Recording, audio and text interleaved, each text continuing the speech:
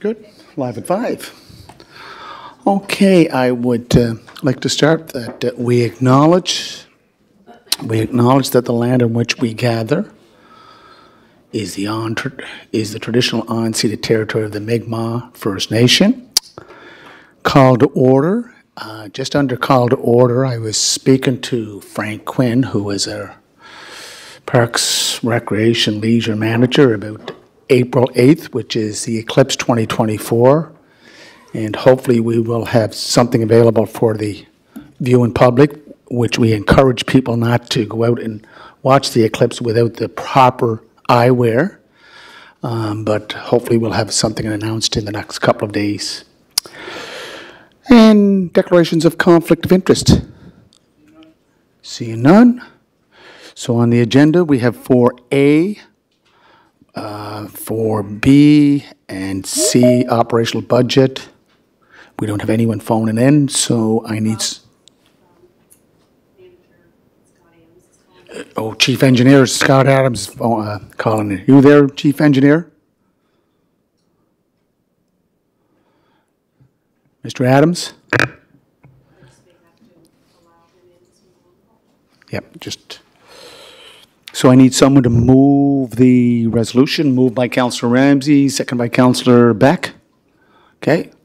All those in favor? Okay. Are you online there now, Mr. Adams? He should be. I am here. Okay. Okay.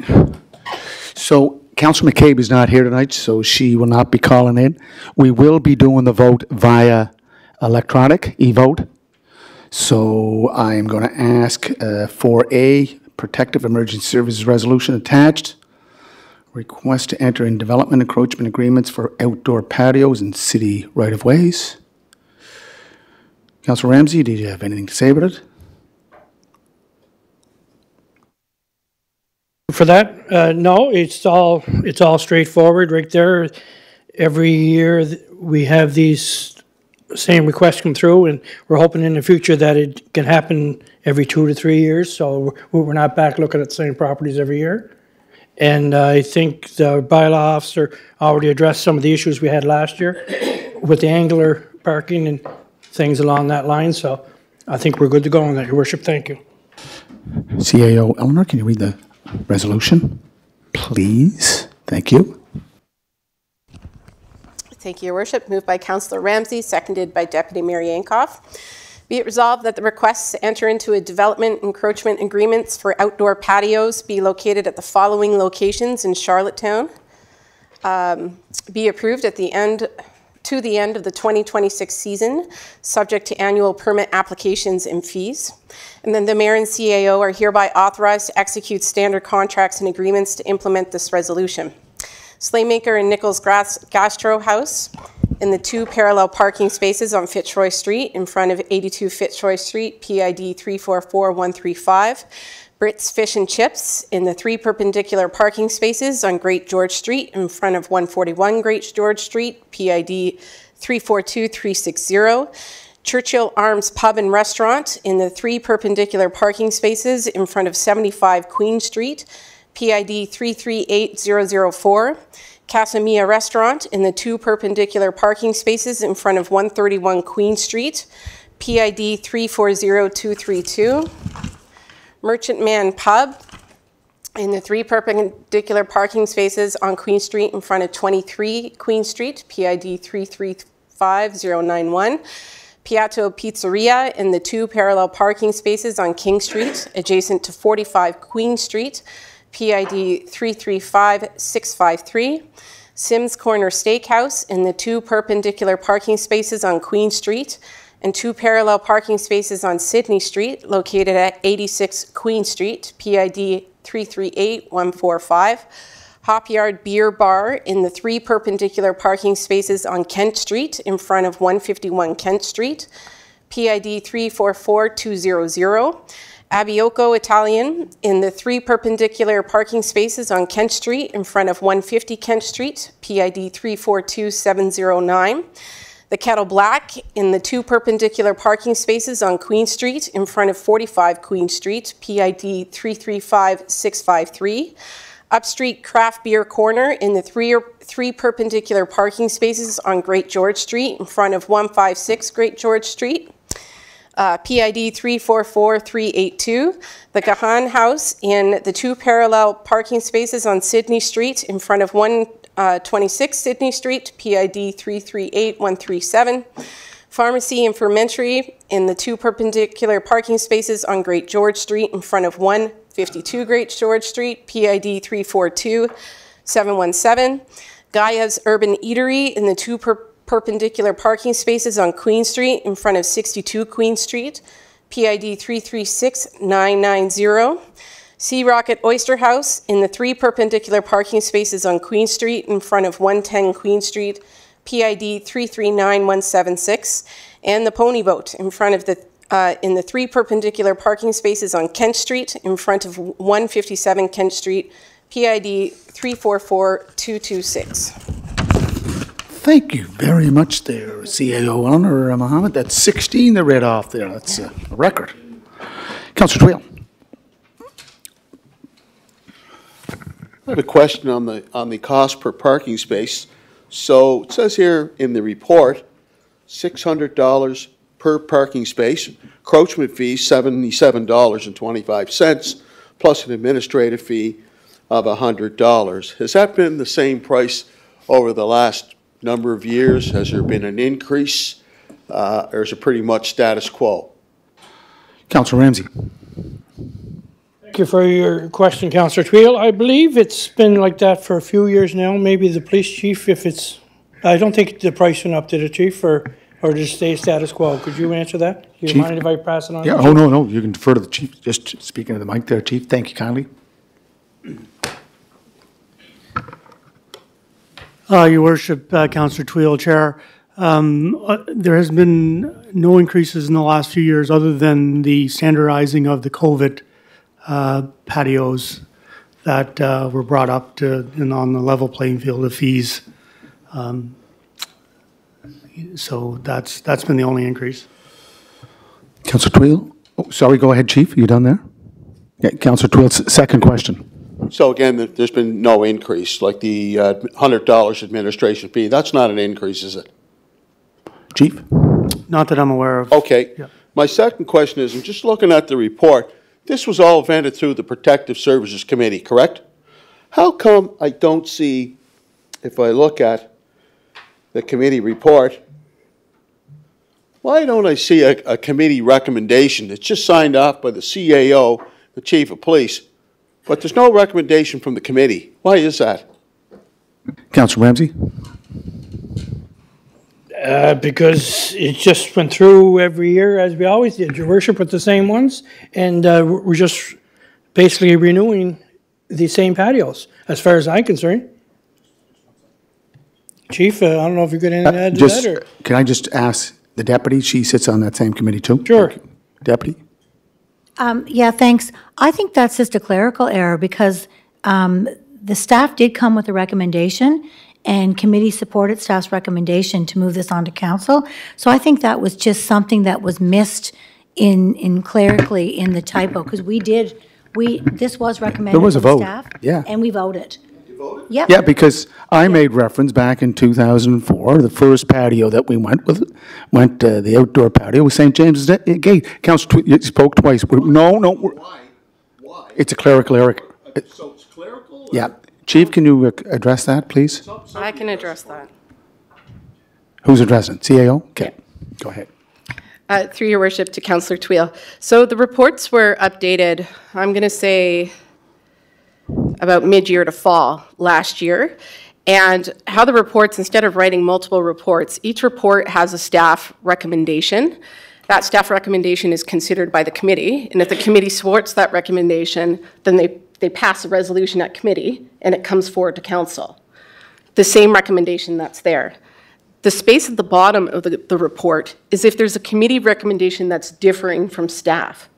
So say the committee didn't agree with what staff was putting forward, then we update that little box at the bottom of the report to say what the committee recommendation was. So when the report comes to council, it shows what staff recommendation was, what the committee recommendation was, and then council has all the information they need to make that decision. Okay, Councillor Twill, just one sec. On page 5, digital, on your digital copy, committee recommendation in brackets, if differing from staff. We didn't differ from staff. It was unanimous. I know, but we have the deputy, yay, the chair, yay, Beck, yay, myself, yay, unanimous. So if a split vote, then it'd be illustrated in there. Yeah, yeah. CAO, is that correct? If it was a. If it was a split vote. Couldn't be a split vote, If it was a lost, so your report is to go along with your minutes. So Right. that would tell you the whole story of what happened at the committee. But if it was a majority vote at the committee that there was something different than what staff was recommending, then that would be included in there. Okay, resolution's on the floor there, Councillor Twill. It's unanimous from the committee. Okay, I'm going to ask if you can, I'm just going to put up the, okay. Questions called, so ready to vote? You can vote. Oh, sorry. Cast your vote.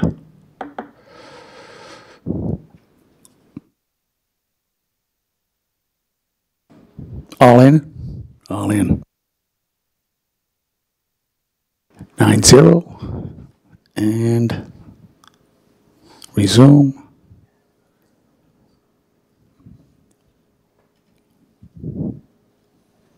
Okay, hold on. Just trying to shut this, close.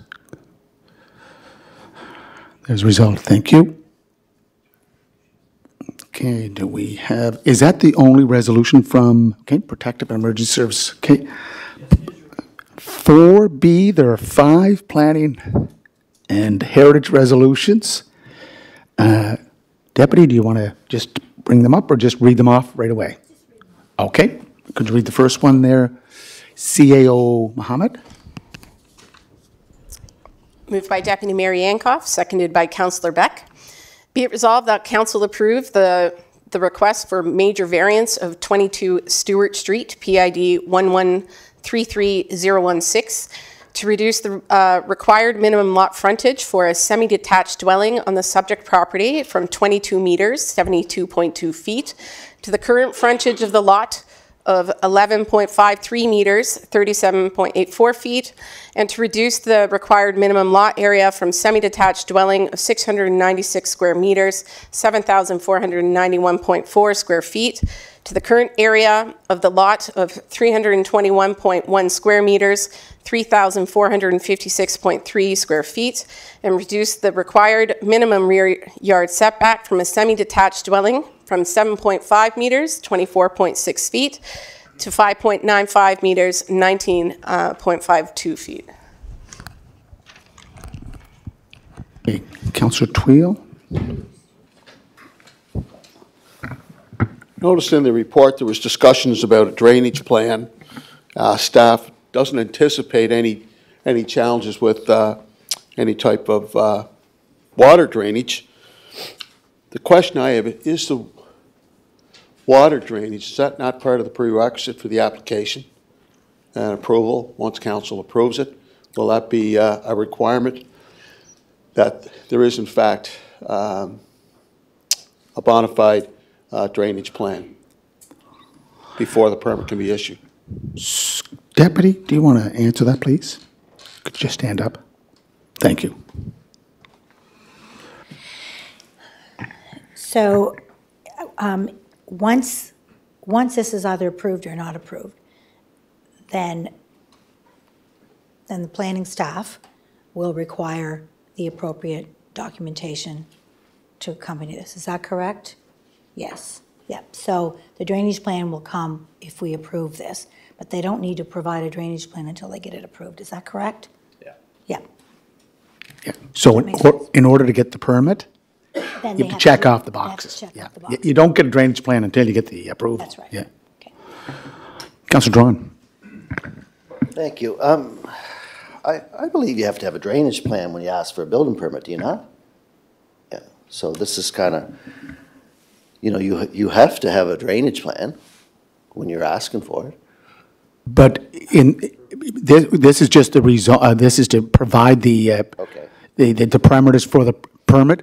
When the homeowner, correct me if I'm wrong, when the homeowner goes down to the 70 Kent to get a permit, he or she will have to show a drainage. David, could you just list off what would be required under that permit? Because this is going to follow up in another application. I'm glad that you bring it up there, Councillor Drawn. Did you want to ask another question? Yes, I do. Okay, So, we'll get, so now we have here, it's 72 feet is the lot's current frontage. So if we're allowing this, it's dropping down to, what is it, 37? 37. So I'm just saying, this is for a duplex lot. It's an empty lot, and I understand we're looking for more housing, which is great. So is there a precedent once you allow this? You're supposed to have, I think, 59 or 60 frontage. So we're dropping this to 37 now. So is this setting a precedent that if I buy a lot, an empty lot, I can turn around and drop it down to 37 feet frontage, but with a condition that I'd have to come to council for that, right? So it's just one of those things. This is great. It's going to go an infill lot, but if I buy a lot, can I knock it down to 37 feet frontage and apply for that? now, Councillor Drawn, did you want to add something else to that? I know you're up because you're going to. No, that's Good. So I'm going to get the deputy to answer it, and then she wants to defer to David Gundrum. Right. Yeah, thank you for that question, Councillor Duran. And a similar type of question was asked at Planning Board, and the way that it was answered to us by our manager is that it does not set a precedent. However, the way they explained it is every time a major variance application is submitted, each one has to be looked at one by one. So just because one gets approved doesn't mean that automatically if you buy a lot and you want to have this major variance, that it would be a no-brainer. Each application is evaluated on its own merit. And so if there's anything else, David, you wanted to add to that, but I'm pretty sure that's the way you answer that question to us at Planning Board. Mr. Gundrum. Yeah, through the chair, just to echo what the Deputy Mayor, Chair of Planning Board said, that's absolutely correct. When we evaluate Planning Act applications, we don't look at, take a common law perspective or look at precedent from past applications. We look at each application On its own merit. relatively in isolation on its own merits. So we don't look to past decisions to inform future decisions. And David, could you answer the question about the drainage plan and other requirements before getting a permit? Yeah, through the chair to comment on that. The drainage plan, we require a drainage plan upfront with the building permit submission. And then prior to occupancy being issued, we do also require a final grading and drainage plan, and both would have to be stamped by a professional engineer to demonstrate no off-site impacts as a result of development. Did you want to follow up? Sure. It just, I'm wondering how this is here now without a building application. So you're just asking for a variance. That's before the building permit application came in. So no one has asked for a building permit as of yet. This is just you ask for a variance and away you go. Perfect, thank you. Did you want to answer that? You're all right? Okay. Councillor Twill? Besides the concern about the drainage plan, was there any other issues that were associated with this application? Was the drainage plan or the challenge of water drainage, was that the only issue that was identified in any of the nearby constituents?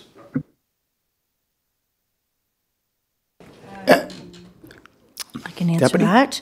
So you'd see in your package on page 17. 70 in the digital form? Yeah, in the Yes, digital just form. 1 second. I'll just And take it. it outlines the positives, the neutrals, and the shortcomings. Oh, And okay. so they're all listed there. And just quickly looking here, the shortcomings would be the lot frontage does not meet the required setback, the lot area does not meet the required setbacks, and the rear setbacks does not meet the required setbacks. But I'm pretty sure there was just one letter of support on this application. Is that right, David, or was there any? Mr. Gundrum. Through the chair, Deputy Mayor, I believe that's correct. I don't have the package in front of me, but there was a limited response to this application. Yeah, no, it's an infill development. It's great. No, you got your two questions. Yeah, no, he stood up. He stood up and asked two in his one question. That's what you do. Yeah. Okay, Councillor Beck. From what I recall, I think the one concern that came in a letter was about the water drainage. And I think that's been, the water drainage was mentioned as a potential issue. I think it might have been relative to the fact that there had been water issues on Passmore Street in that area before, so maybe that's where it came from. But I don't recall any other dissenting arguments for the project other than that. Thanks. Okay. Question? Okay, question's called. Okay. Just 1 second. Let me get this here.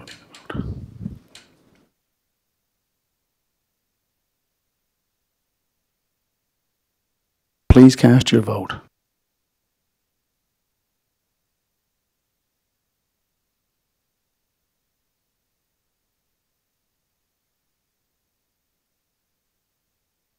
Missing one vote. Councillor McAleer? Yeah. Yay or nay? Okay. Just take that as 9-0. Okay. Okay. Do you want to go to the next one, please?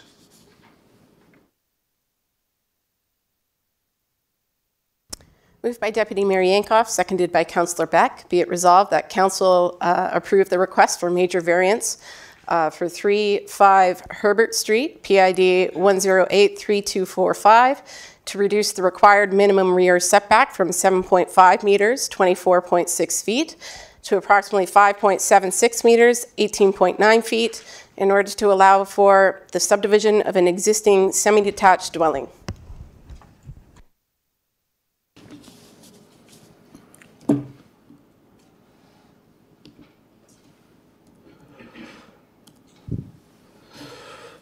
Questions called? Questions called. Okay.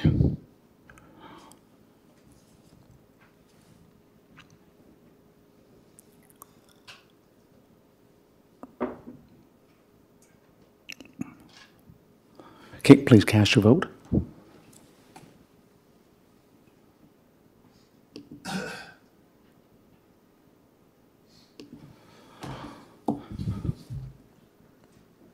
Okay.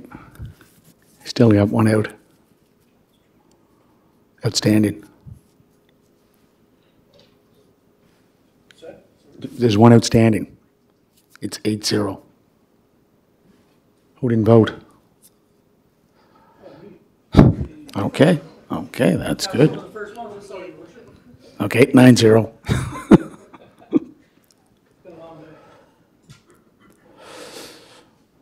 Okay. Okay. Do you want to read the next one, please? Moved by Deputy Mayor Yankoff, seconded by Councillor Beck. Be it resolved that Council deny the request for a major variance for 14 Oak Drive, PID 390401, to reduce the required minimum lot frontage from 18 meters, 59.1 feet, to be approximately 6.09 meters, 20 feet, to allow a single detached dwelling to be constructed on the subject property. Okay. Councillor Drawn. So, Councillor Drawn, you got a few questions, just put them all in one package. Try to get them all in at once. Okay. Take your time. Thank you. Thank you.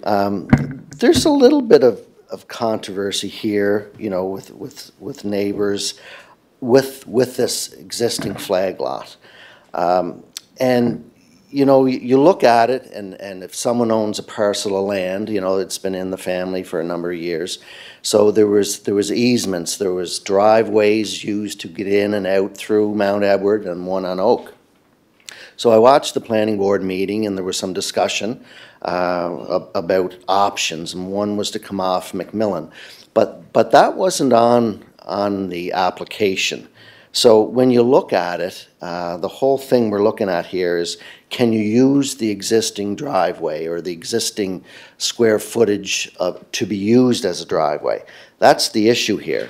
And I think in the planning board, you know, people got asking questions, and we get kind of concerned or confused about what was the application. And I think the application was to use the driveway, the existing easement into the land. So, you know, when we're sitting here and the planner was trying to give as much information, he did a good job to try to get everyone on the same page. So I'm just looking, I don't know if there's any way that council can either defer this so all the questions are asked, or should we just vote on it?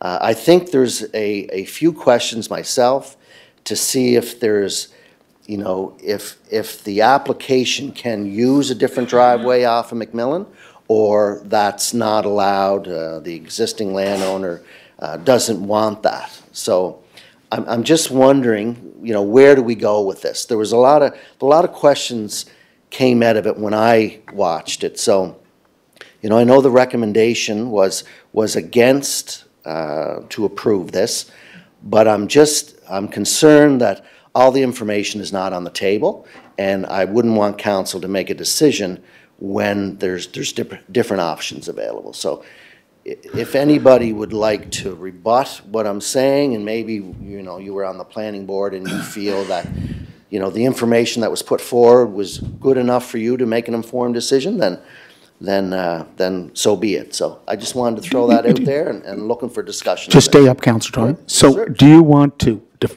put a deferral on the floor to get more information? Okay, I'll put that on now. Yeah, because if it gets accepted, great. If it doesn't, then we go back to the original vote. That's okay? right. That'd be great. So is someone willing to accept, second the deferral? Just 1 second. Councillor Bernard, or do you want Deputy Mayor Yankoff? Yeah, thank you, Councillor Duran. And I will actually support his, You'll second it? yeah, I will Okay. second it. Yeah, for sure. I think that we can do our due diligence and get a lot of the additional questions answered, for sure. Okay. So now the question's just on the deferral. It's not on the resolution. Okay? It's on the deferral only. Councillor Bernard. Can you just stand up? I have my button pressed for, anyway, I'm okay with the deferral. If the question's not answered, then yeah, I'm okay with deferral. Okay. Councillor Bernard. Thank you, Your Worship. I too would be in support of the deferral.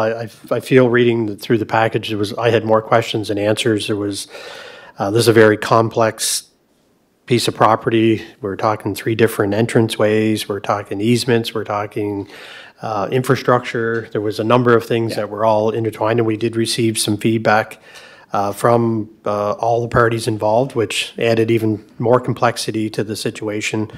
So I think if we're able to go back and have another go at fleshing out some of that information to get a better decision would be helpful for me. Okay. Deputy Mayor? Yeah, thank you, Your Worship. And I would just encourage everyone, if at the time when we do vote on this deferral, if the deferral is successful and it's heading back for additional questions, I encourage you all to put pen to paper and get your questions out in an email so that we can actually have them all answered instead of being here in 2 weeks' time and still not have your questions answered. So make sure you get those, send them to me or send them to David, whatever you want, but get those questions out there so we can get them answered, okay? Councillor Duran, second time. Second time, Yep. and that's what I'm asking for the deferral, because what happens if you make a decision and you don't have the proper information? That's the main thing that I'm worried about. You know, was the application for the easement for the driveway, and then it said McMillan Crescent? I don't think that was on the application, but we were kind of, you know, had mixed messages if that's even possible, you know, due to the frontage or that. I just feel that, you know, to be a black and white decision, there should be more information come forward. All parties involved can submit reports, everybody can be updated, and then when it comes back, we can just say, listen, this is a yes or a no on an informed decision. That's all I ask. Thank you. Thank you. Councillor Beck. Yeah, I don't disagree with the deferral either. I typically not in favor of them, but I think it fits in this one. I too had questions. I too had to think quite a bit about this situation. I do want to echo what the deputy said. I was going to say the exact same thing. If we're coming back, we have to know exactly what we're reconsidering or what we're coming back for the deferral for. And that's always important, because I was going to say, well, I don't want to make a decision now, but what are you still questioning? So I do want to, I'm glad you mentioned that, Deputy, and I look forward to continuing the discussion and see if we can get resolution to this situation. Thank you. Councillor Twill. A question for David, through the chair. You know, over the last few days, emails have been sent to each and every one of us, phone calls made, a lot of confusion about understanding what took place at Planning Board. From your perspective, can you tell us what the confusion centered around? David, just, I have to respect the chair of the committee, and so I know you do too. Deputy, can you just take a crack at it first, or just what's your opinion? You were there. I was there, yeah. So there, as Councillor Duran pointed out, as Councillor Beck pointed out, a lot of questions came forward after the application was put on the floor, after we heard the presentation, and oftentimes that can happen. A variance application comes in and more questions come out than were answered at the time. So therefore, more questions came about even after that meeting. So, you know, planning staff had recommended we support the major variance.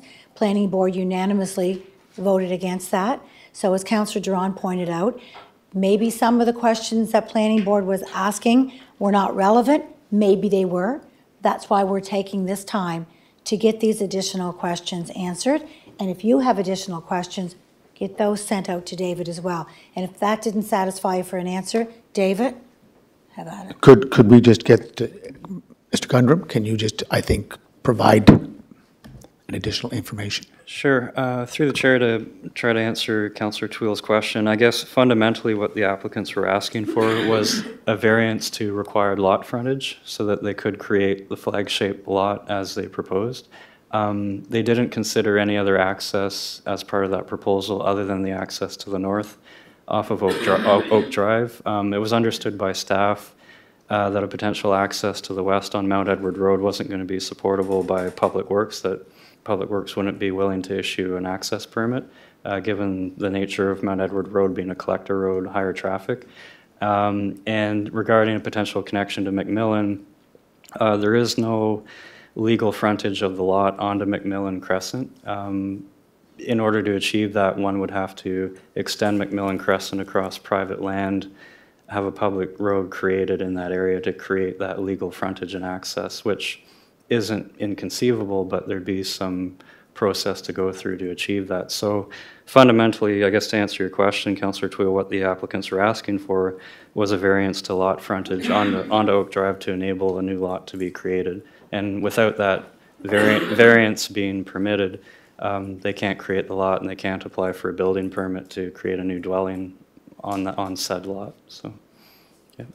Councillor Tweel, second question. If there was to be an entrance on McMillan to McMillan Crescent, who would bear the cost? David, just reminded by the chair, this is on the deferral. So I think what your questions would be better served or better, yeah, just send them to David by email. Yeah. Answer the question, David. This is the second question. Through the chair, Councillor Tweel, the road, if it were extended, would have to be built to city standards. Private developer, whoever that may be, the property owners in that area would have to upfront that cost.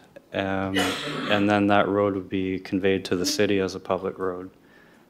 So there could be a cost-sharing agreement perhaps worked out with the city, but upfront, they are private lands. If a road were to be created, it would have to be at the cost of whoever the private proponents are, and then it would have to be built to our standards and then handed over to the city as a conveyance of land to affirm it as a new open public road or extension of an existing public road. So to answer the question, the upfront cost would not necessarily have to be borne by the city in this case. Yeah. Thank you, David. And in your digital copy there, Councillor Tweel, just go from page 45 to 79. The whole report's there that was presented to the planning board. Okay. Question call on the deferral there, Councillor Ramsey? Okay, just 1 second, sir. Hold on.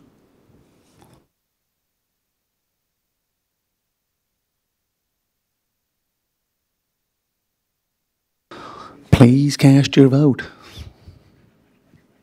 John, did you cast your vote, Councillor Mackler? To keep on you there, Councillor Mackler. I'm keeping an eye on you. All in? Okay. 8-1, and Councillor Mackler against. Okay. Accept. Okay. 8-1. On the deferral. Yep. Okay.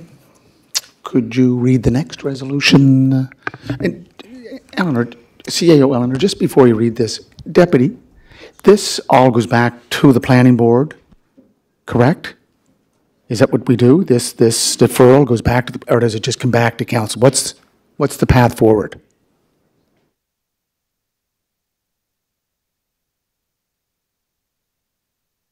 You could ask them with the deferral, but it would just come back to council with whatever information you're looking for. Yeah. So, but if it goes back to planning board meeting is an open meeting. And if someone wishes to speak, it's up to the chair to allow someone to speak at that planning board meeting, correct? Planning board's already made their recommendation to you. So at this point, council is requesting more information. Okay. So that information will be brought back to council. Got you. So there's no planning board meeting. As you said earlier, any questions, concerns, please email them to yourself, David, or Donna, correct? Okay. Thank you. Moved by Deputy Mayor Yankoff, seconded by Councillor Beck. Be it resolved that Council approve the request for major variance for 482 Queen Street, PID 371203, to decrease the minimum required rear yard setback from 7.5 meters to 24.6 feet, or 24.6 feet to approximately 4.39 meters, 14.4 feet.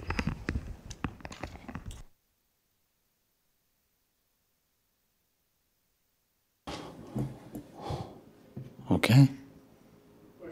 Questions called? Always good to hear that question.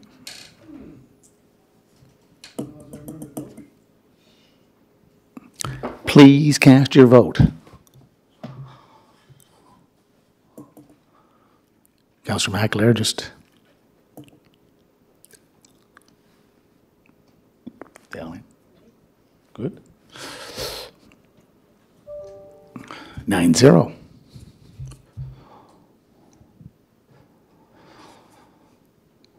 Okay. Do you wish to go with the next one there?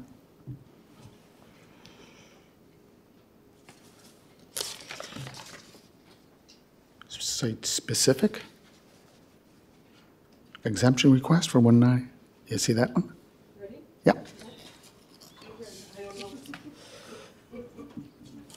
Moving too quick for you. It's a long one. Moved by Deputy Mayor Yankoff, seconded by Councillor Beck.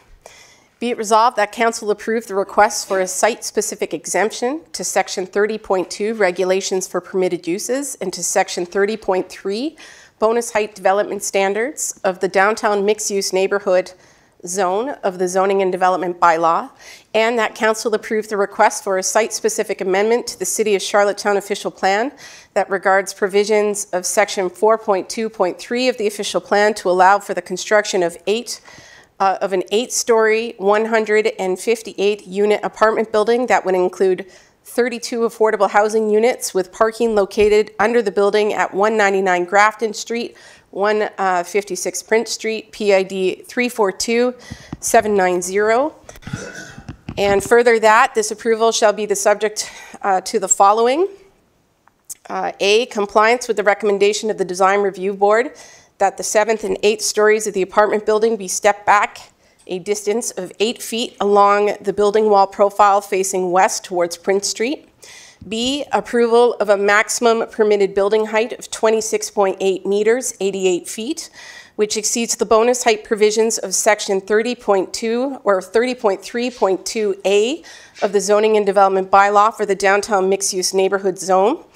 C, a lot consolidation of all parcels identified under PID 342790, subject to a pinned final survey plan. D, the property owner or owners entering into a development agreement with the City of Charlottetown that prescribes the detailed terms and conditions of the approval of the development.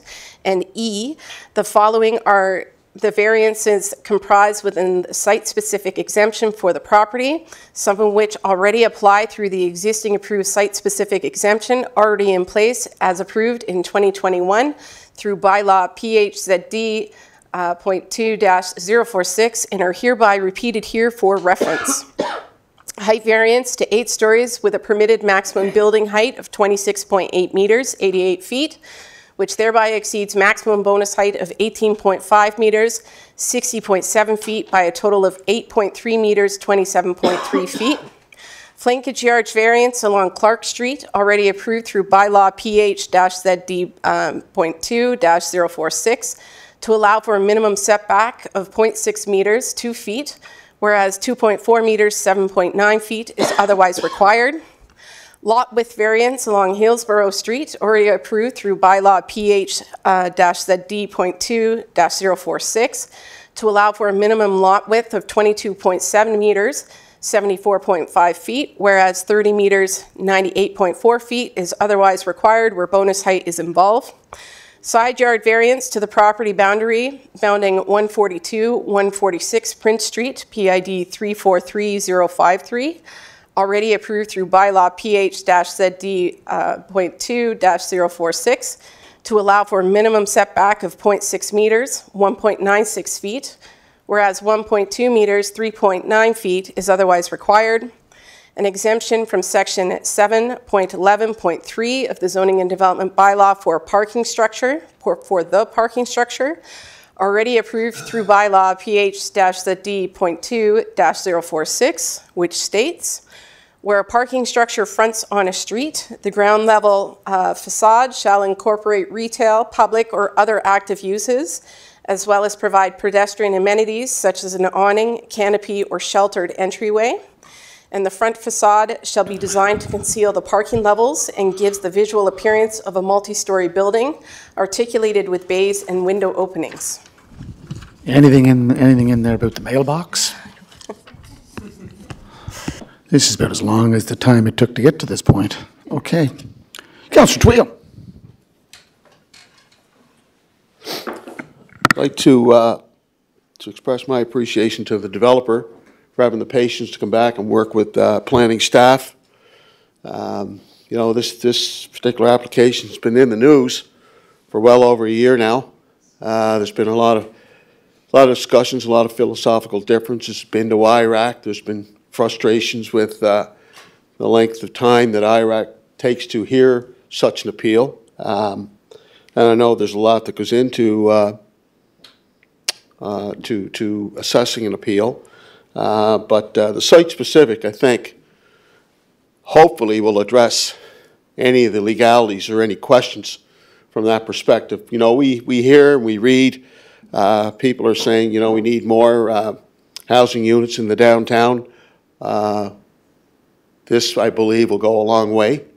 to providing that type of housing in our downtown. I think there'll be less emphasis on vehicle traffic. Pedestrian traffic, and the people living there will be able to walk to the different amenities and businesses in the downtown. And I think this formula will work out well. And I really believe that if it is appealed to IRAC, it'll be able to address all of the issues that Planning Board and now Council have had the opportunity to read the report. Again, I'll reiterate, it's been a very lengthy process, but I do believe it's a good facility and a good development for downtown Charlottetown. Thank you. Thank you, Councillor Tweel. Councillor Beck. Thank you, Your Worship. Councillor Tweel just did talk about the patience of the developer. I do want to also give a tip of the hat to our planners as well, too. This has not been an easy file. And I think what it kind of showed to me was that when we're looking at development, I think we're looking at this comprehensively. There was a lot of work that went into this behind the scenes in order to make it happen. And I know David and Donna haven't been with us too long in their various roles. So to walk in, take on a file like that, get a handle on it, get behind it, understand it, know what the issues are, and to be able to move it forward. I think we have to recognize certainly the work that you guys did in that in terms of maneuvering that around. So I think it was a great job on a very difficult file, so good work to the planning department as well. Fully agree with you. Thank you, Donna. Thank you, David. And CAO Mohammed, another professional planner. So it's been a win-win for all of us. Let's hope boots are on the ground, shovels are in the ground sooner than we think. Questions called? Okay. Just I had a couple more words to say.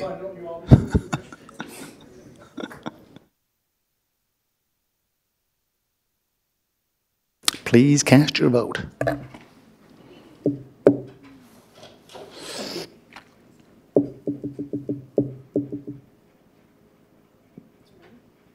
Are you ready? Yep. 9-0. Just look at that.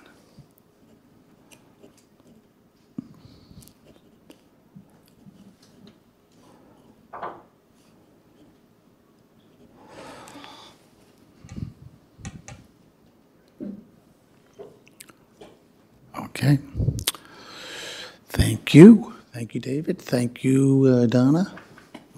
Michael Russ, thank you. I know you got a reading there. And it's item number to provide site-specific exemption to permit an 8-story apartment building at 199 Grafton Street, 156 Prince Street, PID number 342790. Please read. Thank you, Your Worship.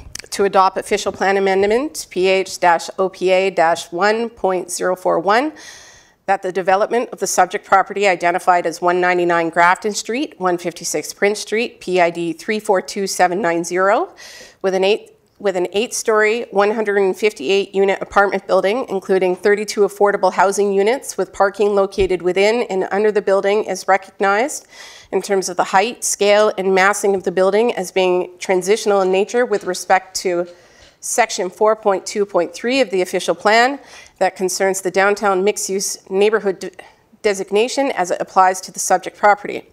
Be it resolved that the official plan amendment, PH-OPA.1-041, as it pertains to 199 Grafton Street, 156 Prince Street, PID 342790, as attached, be adopted.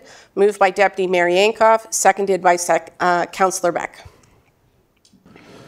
Shall it carry? Okay. Shall it carry? Pass? Okay. 9-0. To adopt bylaw PH-ZD.2-079, a bylaw to amend the zoning and development bylaw to provide a site-specific exemption for the subject property identified as 199 Grafton Street, 156 Prince Street, PID 342790, to permit an 8-story apartment building on the subject property having 158 dwelling units, including 32 affordable housing units, by amending Appendix C, approved site-specific exemptions as per Section 3.11 site-specific exemptions of the Zoning and Development Bylaw, to exempt 199 Grafton Street, 156 Prince Street, PID 342790, from certain provisions of Section 30.2, regulations for permitted uses in the downtown mixed-use neighborhood zone, and Section 30.3, bonus height development standards in the downtown mixed-use neighborhood zone, exceeding a maximum bonus height of 18.5 meters, 60.7 feet, as required in 30.3.2A of the Zoning and Development Bylaw to allow for a total maximum building height of 26.8 meters, 88 feet, with a total height above bonus height to be 8.3 meters, 27.3 feet, and to not step back the portion above the base building that is a bonus in height along a 45-degree angular plane originating from the top of the flank or rear facade of the base building that faces abutting residential dwellings or within the downtown neighborhood zone, in order to allow an 8-story, 158-unit apartment building, including 32 affordable housing units with parking located within and under the building, to be constructed on the subject property. Be it resolved that the bylaw to amend the City of Charlottetown Zoning and Development Bylaw, PH-ZD.2-079, as it pertains to 199 Grafton Street, 156 Prince Street, PID 342790, as attached, be read a first time and approved, and that it be read a second time at the next public meeting of Council. Moved by Deputy Mayor Yankov, seconded by Councillor Breck. Shall I carry? 9-0. And Deputy, I want to thank you and the Planning Board for all the work that this took to get it to this point. Thank you very much. Okay. So we're going to the next item, and it's 4C, 2024-2025 operational budget. Thank you, Eleanor.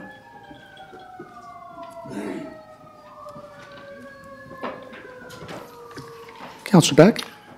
Just a question. And I probably should have asked it before in this, but it was referencing to not go back on the 45-degree angular, and we agreed on the 70-degree angular. You can't ask that. But it went through. No, I'm just trying to understand for future. Yeah. Can I ask that now, or does that have to be outlined in it? Because I know what we talked about, but does that have to be outlined? I'm just trying to ask for. I know it should have been brought up in the first reading. Second reading, there's no debate. We've already passed it. Okay. No, I'm just trying to understand the process. But we can get an explanation afterwards, Donna and David. Councillor McCabe. Absent, just 1 second.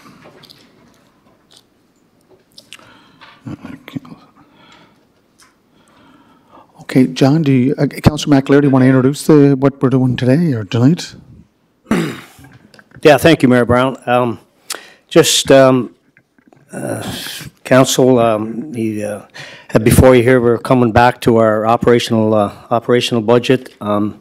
As you know, basically at the the end of our last meeting, we had settled on the idea of on the new initiative side of 1.5 being a number for Eleanor and her team to go back and work with, and there was some additional work that the Danny and Eleanor and their team did in addition to that, because this process, I think I spent some time with Danny today, and I think as Danny took us through on the capital budget of that process where the budgeting was a little out of sync with what the expectations were in a year. And we know we're trying to get with that in terms of budgeting on the capital side going forward. We're trying to get the work to line up with what we think the actual spends would be. So on the operating side, I think Danny also found some things that there's been a bit of a pattern that he's going to speak to here. He's prepared some information.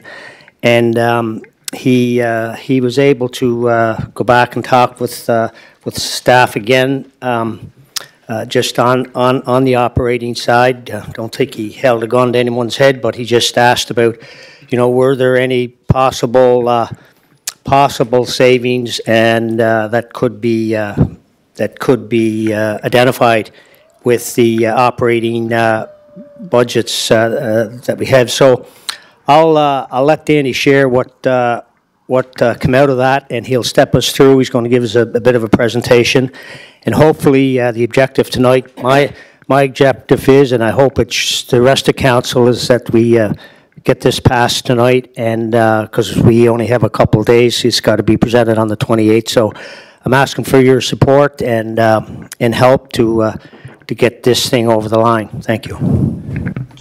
So, again, this is a budget discussion. I don't think it requires 2 questions per person. I think it's, this is the time to get your questions out, because we don't want these questions coming up on Thursday at noon hour, having a full day debate. I think this is where we can have it right now. So, but please be respectful that others do want to ask questions. So keep that in mind when you're asking your questions. Councillor Twill, you go first. My first question is, we just got this now. Was this sent out to us?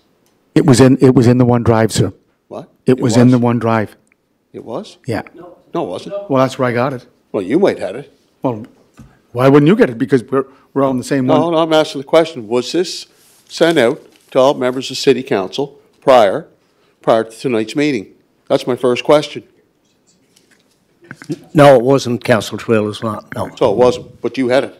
Yeah, I have it here, the OneDrive. Well, the mayor had it, but the rest of council didn't. Yeah. Oh, okay. So, John? So yes, I got it earlier this afternoon. But Okay. It wasn't in advance of this afternoon, no. Yeah, but it was in the drive before we came here. Yeah. Yes or no? Yeah, yes, it was, John. Well, I was here at 4 o'clock, and that's when I sat down with Danny and got this, so it may have been in the OneDrive before that. Councilman Tarrant. Why don't we give the administration office an opportunity to answer that question instead of council trying to determine if it's there or not there? But I was looking at it this afternoon, so I'm just saying I had it. Okay, I'm just so- answering it wasn't just to the mayor. No, That's what I'm answering. Let's let Danny decide, give us an opportunity to tell us when the file was provided to City Council. Thank you. Councilor Twill, you're okay with that? Go ahead. Yeah, I'd like to get my question answered. Was this sent to all members of City Council prior to tonight's meeting? Now, the mayor had it, the mayor's had it, senior management's had it, but was this sent to all members of City Council prior to the meeting? Councilor McAleer. Councilor McAleer. Councilor McAleer. Councillor Twill, let Danny answer. I'll defer that to Danny, manager. Thank you. Thank you, Your Worship, through the chair to Councillor Twill. So the presentation was drafted today, partially yesterday and today. I had a scheduled meeting with the chair at 4 o'clock today to review the presentation, which we did. He suggested a couple minor changes, and the presentation was provided on the OneDrive a short time before the meeting, but it was before the meeting tonight. Tracy could clarify that. 4:48. Okay. Yeah. Any other questions? Okay. Councilor Bernard, and then we can go to the president. Councilor Bernard. And I guess I sent a couple emails out. I think people know where I am on it. I mean, it's always all right to go back and look at money, see if they can find some. But I guess all the work that we've done up to this date, and it's been compressed. We know we were running behind, and it's been a compressed month. But the last time we met, we agreed on a capital budget. We agreed on an operational budget. And we agreed 1.5 million would go into new initiatives. And I'm wondering what changed. Because normally when that happens, it goes back, the only thing that was left is that the CAO would come back to us on the 1.5 and the new initiatives to see what recommendations were coming from there. And all of a sudden I see now that directors are out talking to management about trying to find more money, which really should have been done first. Because we're going through like cats and dogs trying to come up with a capital budget, cutting. So I'm not against trying to find extra money. It probably should have been done first thing. It's always been done during the budget process. Once we make our agreements, then we're ready for budget. This seemed to come out of nowhere where all of a sudden somebody wants more money, so we better start looking. So I'd be interested to hear what Dan has to say, hear the presentation. Councillor McAleer, did you want to? Councillor McAleer. Councillor Bernard, fair comment. I certainly don't have the tenure of someone like yourself. You've been in the finance chair. You know what. You kind of know what goes on, but I certainly don't think there's anything contrived about what's going on here. I think we have CFO Danny, who's in a new role. He's working with Betty and the CAO. There's no doubt that from what I understand, the reality is I think that the budget coming together this year has been certainly a little disjointed, and you are correct. Since the last meeting, there was the I guess the understanding perhaps, or the off the 1.5 to work with that number.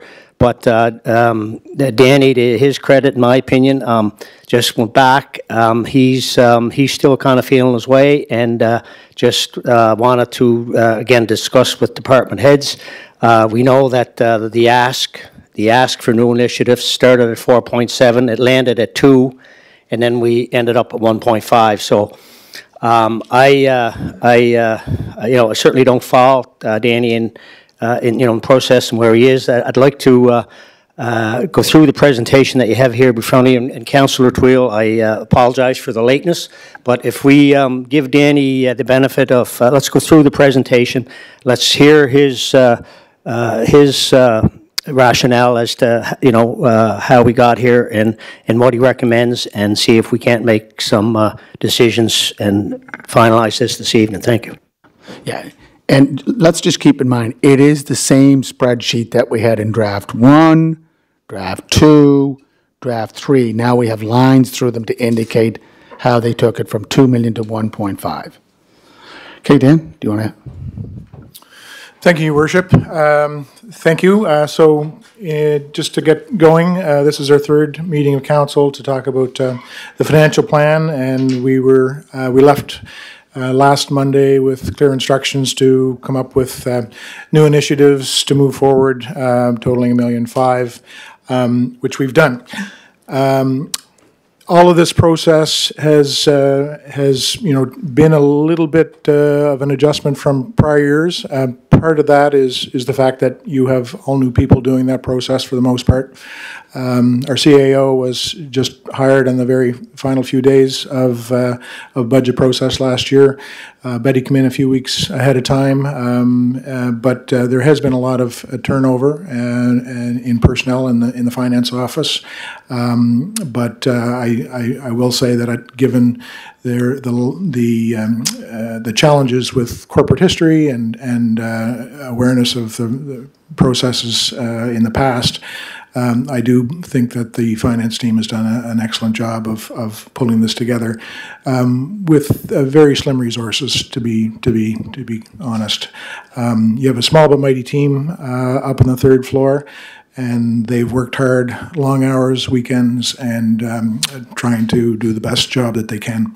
And having a new director come in, trying to learn and observe, and perhaps put a little spin on things that is a new dimension, just complicates that. So I just want to acknowledge staff for what they've done.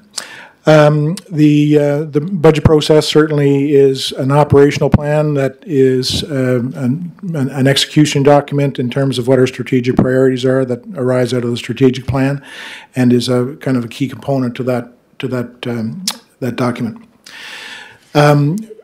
Coming out of the direction from council on March 19th to select those new initiatives to move forward for council's approval, the administration has made those choices, difficult choices, I will offer. None of those new initiatives, in the opinion of administration, were not worthy asks. So to take a short list down to an even shorter list was a big challenge.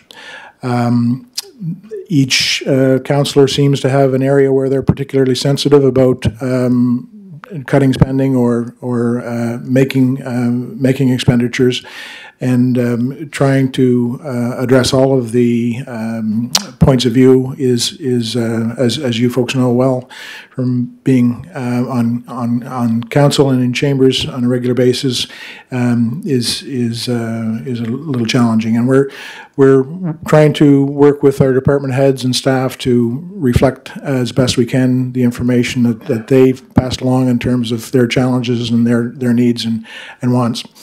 That being said, where we ended up is we had knocked off the Confederation Centre of the Arts capital contribution or operational grant at the 19th meeting.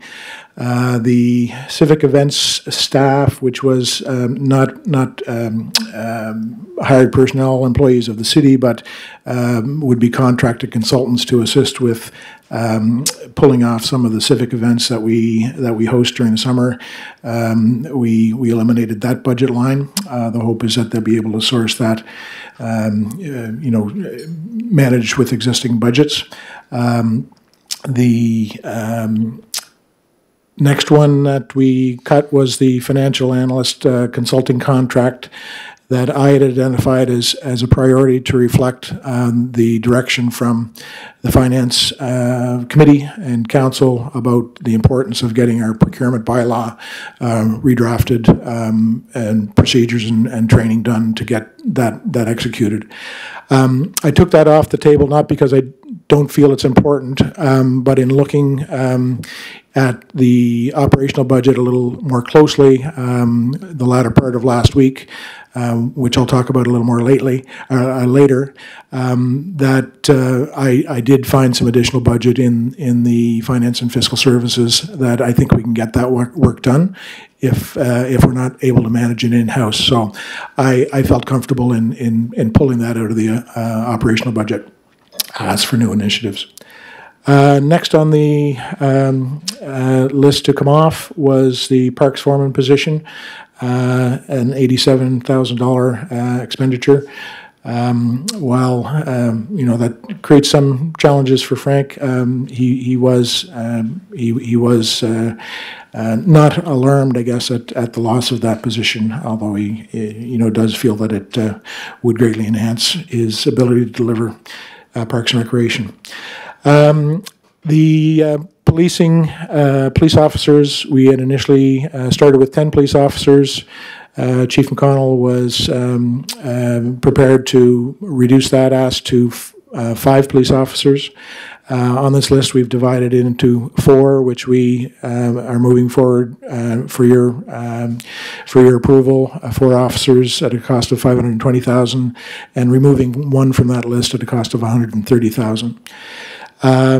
The other item that was removed from the list was 1 cleaner position, a Public Works building maintenance, making that a permanent position, but there would be contract savings because some of those services are contracted out currently.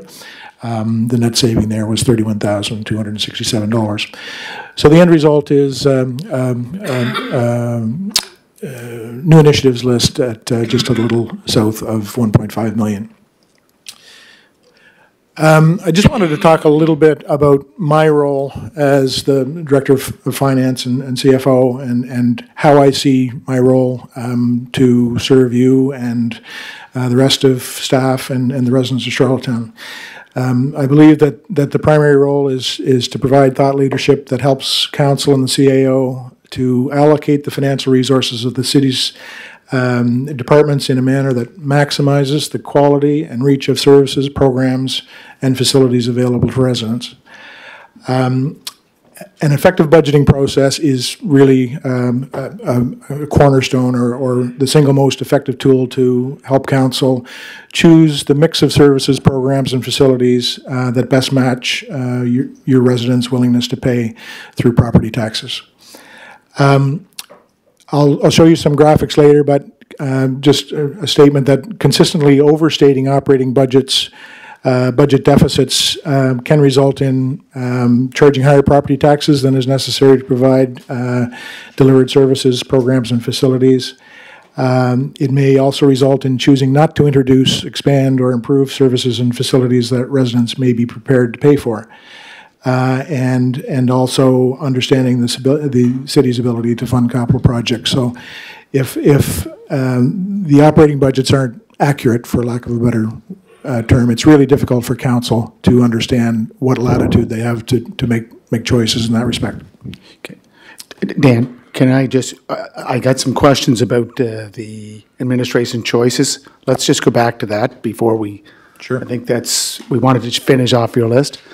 Councillor Twill, can you just, you were the first, press your button there, please. Okay, so, are you on the new initiatives? Is that what you were? yeah, administrative choice. So, are we going to take a vote and go down the line as to what council accepts and what they don't accept? No, I think what we said the other night was instead of 2 million, we went down to 1.5, and she was to come back with her list. That's what she came back with. That's my understanding. So we're going to vote for this as a package, as opposed to going down through line item. There's about, what, 20 line items here. Yeah. Some of us are in favor of some, and some of us are not in favor of others. So, so you're just voting on the package as opposed to going down line item by line item. Yeah. Is that correct? Correct. And I think that was the chair of Human Resources was one of the persons that said instead of going line by line, allow the CAO to go back and come up with her list. And if I'm wrong, you can correct me, Councilman Tart, but that's where we are right now. So it's just a yes or no on this package? No, it's what it is we'll be voting on the one package as is. As is. Take it or leave it, right? Yeah. Okay, good. Okay, Councilor Bernard, Councilor Duran, and Councilman Tart. Thank you, Your Worship. So I'm looking at the list that was handed to us. I'm looking at the one that we were trying to address in the past. So a lot of things aren't on it. So am I to assume that if it's not on this list, stroked off, that it's still not? Like, I guess my first question is the admin assistant that we have in environment sustainability and the sustainability project officer. Two positions that we have that are not permanent. One's $9,800 and one's $10,000 to make them permanent. One's been here 4 years, one's 2 years. Is that not in the new one? Is that not in the budget now? Dan? Thank you, Your Worship, through the chair to Councillor Bernard. So the request, as I understand it, and further conversation with you, was to take the new initiatives that had been moved forward by the administration, which was the $2,055,000, and reduce that to 1.5 million. The two positions that you mentioned were not recommended by administration for consideration by council. Those didn't make it from the 4 million plus list to the $2 million list. So those were two items that that didn't come to this list. In the interest of clarity, I just wanted to show on this list those items that were moved forward by administration to be added, the short list, if you will, and then the highlight the items that reflect the administration's choice in terms of getting to that 1.5 million. So, okay. So when I read the new initiative letter that went with it, would have come from the manager, and this would be the sustainability project officer to avoid staff turnover. Provide staff with job security and to continue to meet our environmental goals. It's recommended we make this essential position permanent. The most recent person in this position was hired with a 2-year contract, and it is evident that this position is needed full-time. So you have management telling you, you need that position. And if I understand this right, we're saying, we're not putting it in. It's not part of the new initiatives. And is that, I think that's what I got from you, Dan, is that you had a cut somewhere and that was one of the cuts, is that correct? Dan? Yeah, through the chair to Councillor Bernard. So those two positions weren't on the what we would call the short list of the 2,055,000. So it was certainly a tall order to get from the 2,055,000 to something south of 1.5 million. So you and I did have a conversation about those two positions, and I will say that this is what I understand your position is this is what council asked us to do. So we've done that. I will follow with some additional information that may give council some latitude to make some additional choices in terms of some priorities that they would like to move forward. No, Councillor Bernard, we'll come back because we're going. We'll come back. Councillor McAleer, just. Thank you, Mayor Brown. Again, just I'd like to encourage, if we could, is let Dan finish his presentation, and certainly I'll circle back to these new initiatives, and then so this is not to ram anything through, but I think it would be helpful if Dan can finish his presentation, and then we go to questions, if we could, and I think it will help to speed things up, not in haste, but in efficiency. Thank you. But I think when we left Councillor McAleer, it was about the new initiatives, and if I look at the presentation, there's a lot of information that's very important. But again, I think some of the councillors want to ask questions about the list before we move on. And again, I'm in full agreement with that. All I'm suggesting is let Dan finish his presentation, and then let's come back. Yeah. Yeah. No, I think we'll just continue on with this list. I think that's what we're going to do. And then Councillor Doran. Thank you, Mayor Brown, and thank you for this. And I understand at the last meeting we voted and gave the CAO the ability to come back with a 1.5. That's what council voted at that time. But my question here is dealing with the federal government and the accelerator fund. I know planning department, is facing challenges, big challenges. When I talk to the public, they're always asking me about how long does it take to get a permit. There's developments that are sitting on the side. There's building permits. They're taking a long time, and people are losing builders. So this whole idea of the accelerator fund, and we're accepting it, a month ago we accepted it, was to get a lot of people in place. And this was going to speed up permits. This is going to be speeding up all sorts of things, and it looked very promising. But then when I look at this here, none of those positions are on the docket to be approved. So we're going back to heaven no help. Is that safe to say? Can someone answer that?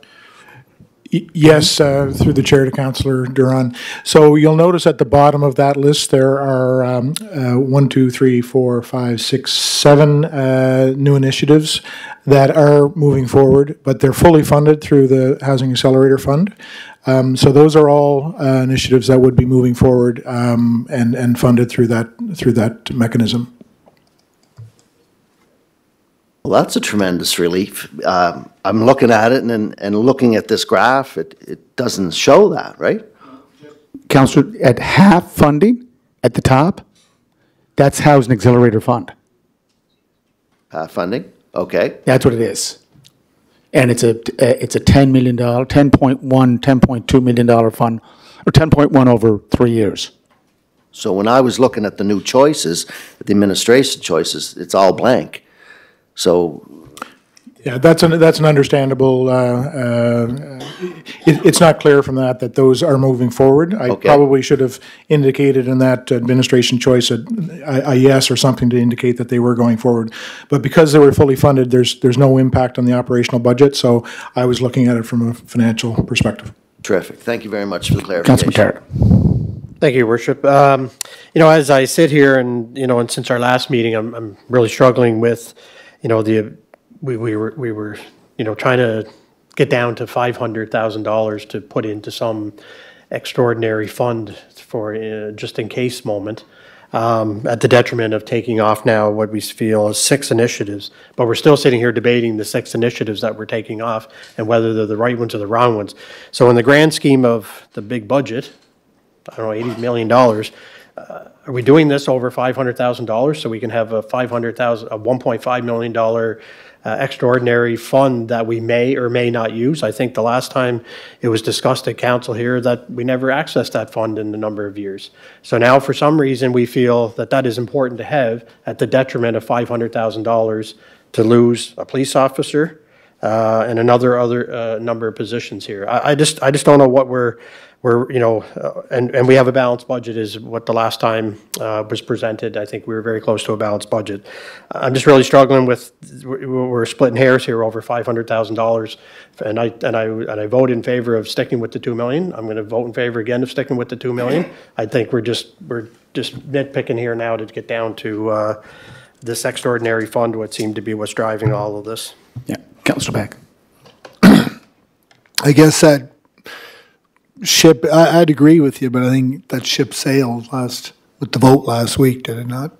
When it was decided to move forward and to cut $500,000. I guess I'm just trying to, you know, I think I was talking with Eleanor and Danny that I feel this process has been death by 1,000 cuts, and it's been going back, and we've been trying to find. So if I'm looking at the reduction, we've reduced $563,000, correct? From $2,055,000 to $1,492. Can we throw a bone back in and put in that $15,000 into the civic support staff and get something in there, or trying to get back to maybe some things that were either off this list? You know, I'm just trying to throw something back in if we can that won't too adversely affect our overall number. So if we're going, you know, that reduces 560-some thousand to 550,000. But it still puts something back into the operational side of things that has been identified. I know we can't go back and we can't put back another police officer. We can't go back and put in another whatever. But I'm just trying to see, can we put something back in out of this? It would just be my only food for thought. Yeah. It's taken, we'll take note. Councillor Twill. Well, I thought, Councillor Beck, that I was told, because I wanted to get down line item by line item so council could vote on each one of these initiatives. I was told no, you know, this is the package, take it or leave it. So if we're going to do that, then you know what? I'm open to starting at, for example, looking at, say, the Director of Community Services and seeing if there's an appetite for support there amongst all members of City Council and going down the list. You know, if you want to add or delete, then I will go back to my request that we get down the list and to see what the appetite is for each one of these new initiatives. Yeah, no, Councillor Bernard.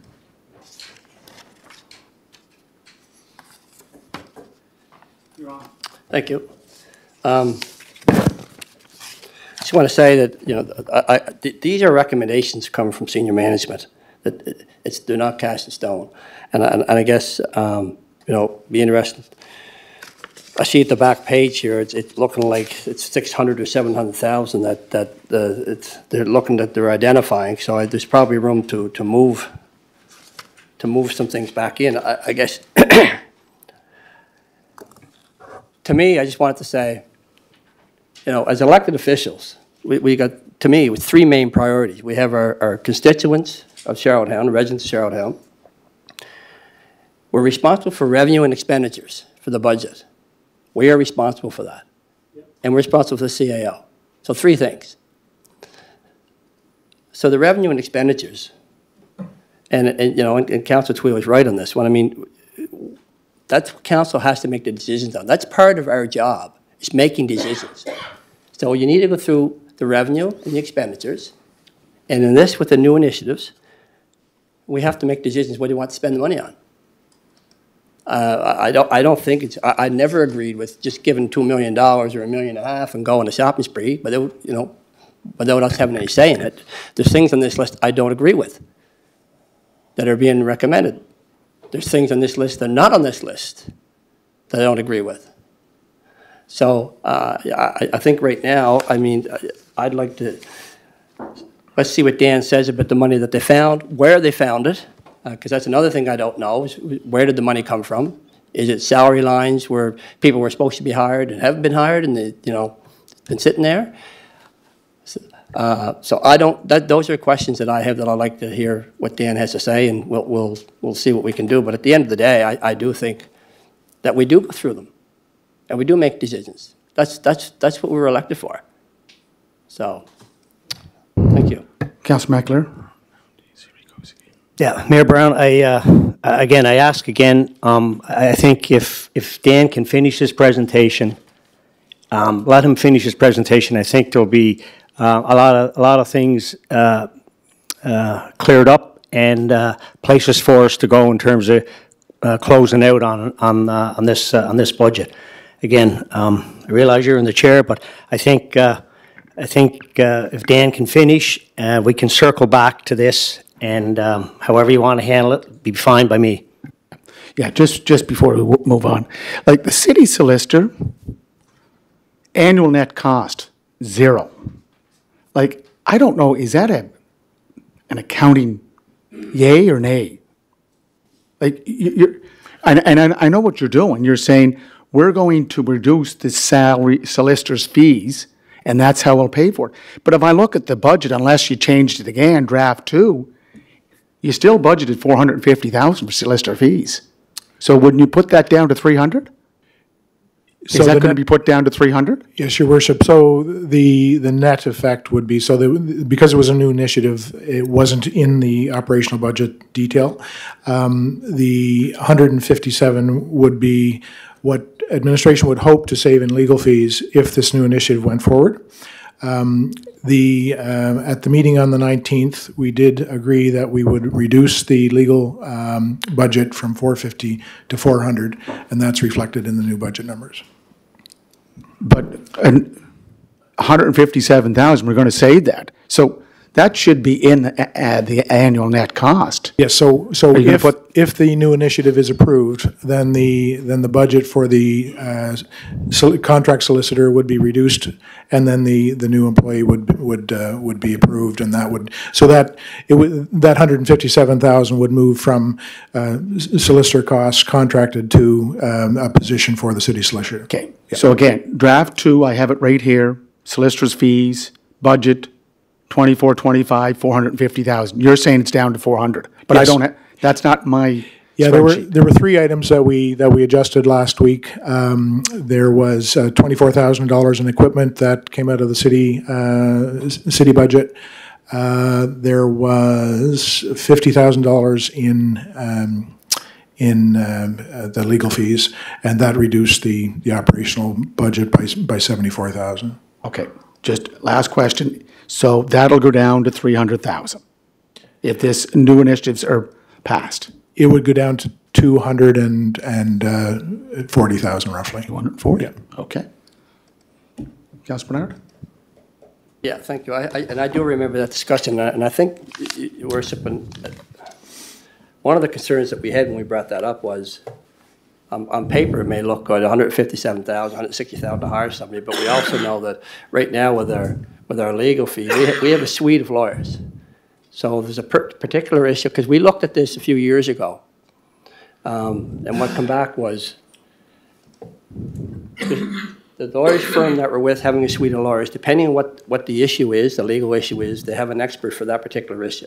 You're not going to get one lawyer that's going to have an expertise in every issue. So you're going to be still contracting out or calling the lawyer's firm. You're still going to be ringing the lawyer's bill up. So are you going to save anything? A few years ago, it said not, but that's a decision I think council have to make. And I think it was 450,000. I think last year's was 400,000. We were saying that we went through quite a legal exercise this past year with BDO, and so I think the recommendation was to go back over the last 4 years and do an average. So I don't think they're going to be up to 450,000. Hopefully not. So. Okay, so let's go back to observations to date. Is that your? Yeah. Thank you, Your Worship. So when I started in January, I recognize that I don't have a lot of detailed experience with the City Corporation. Certainly watching from a distance through my role at Municipal Affairs, but in terms of detailed operational knowledge, precious little really.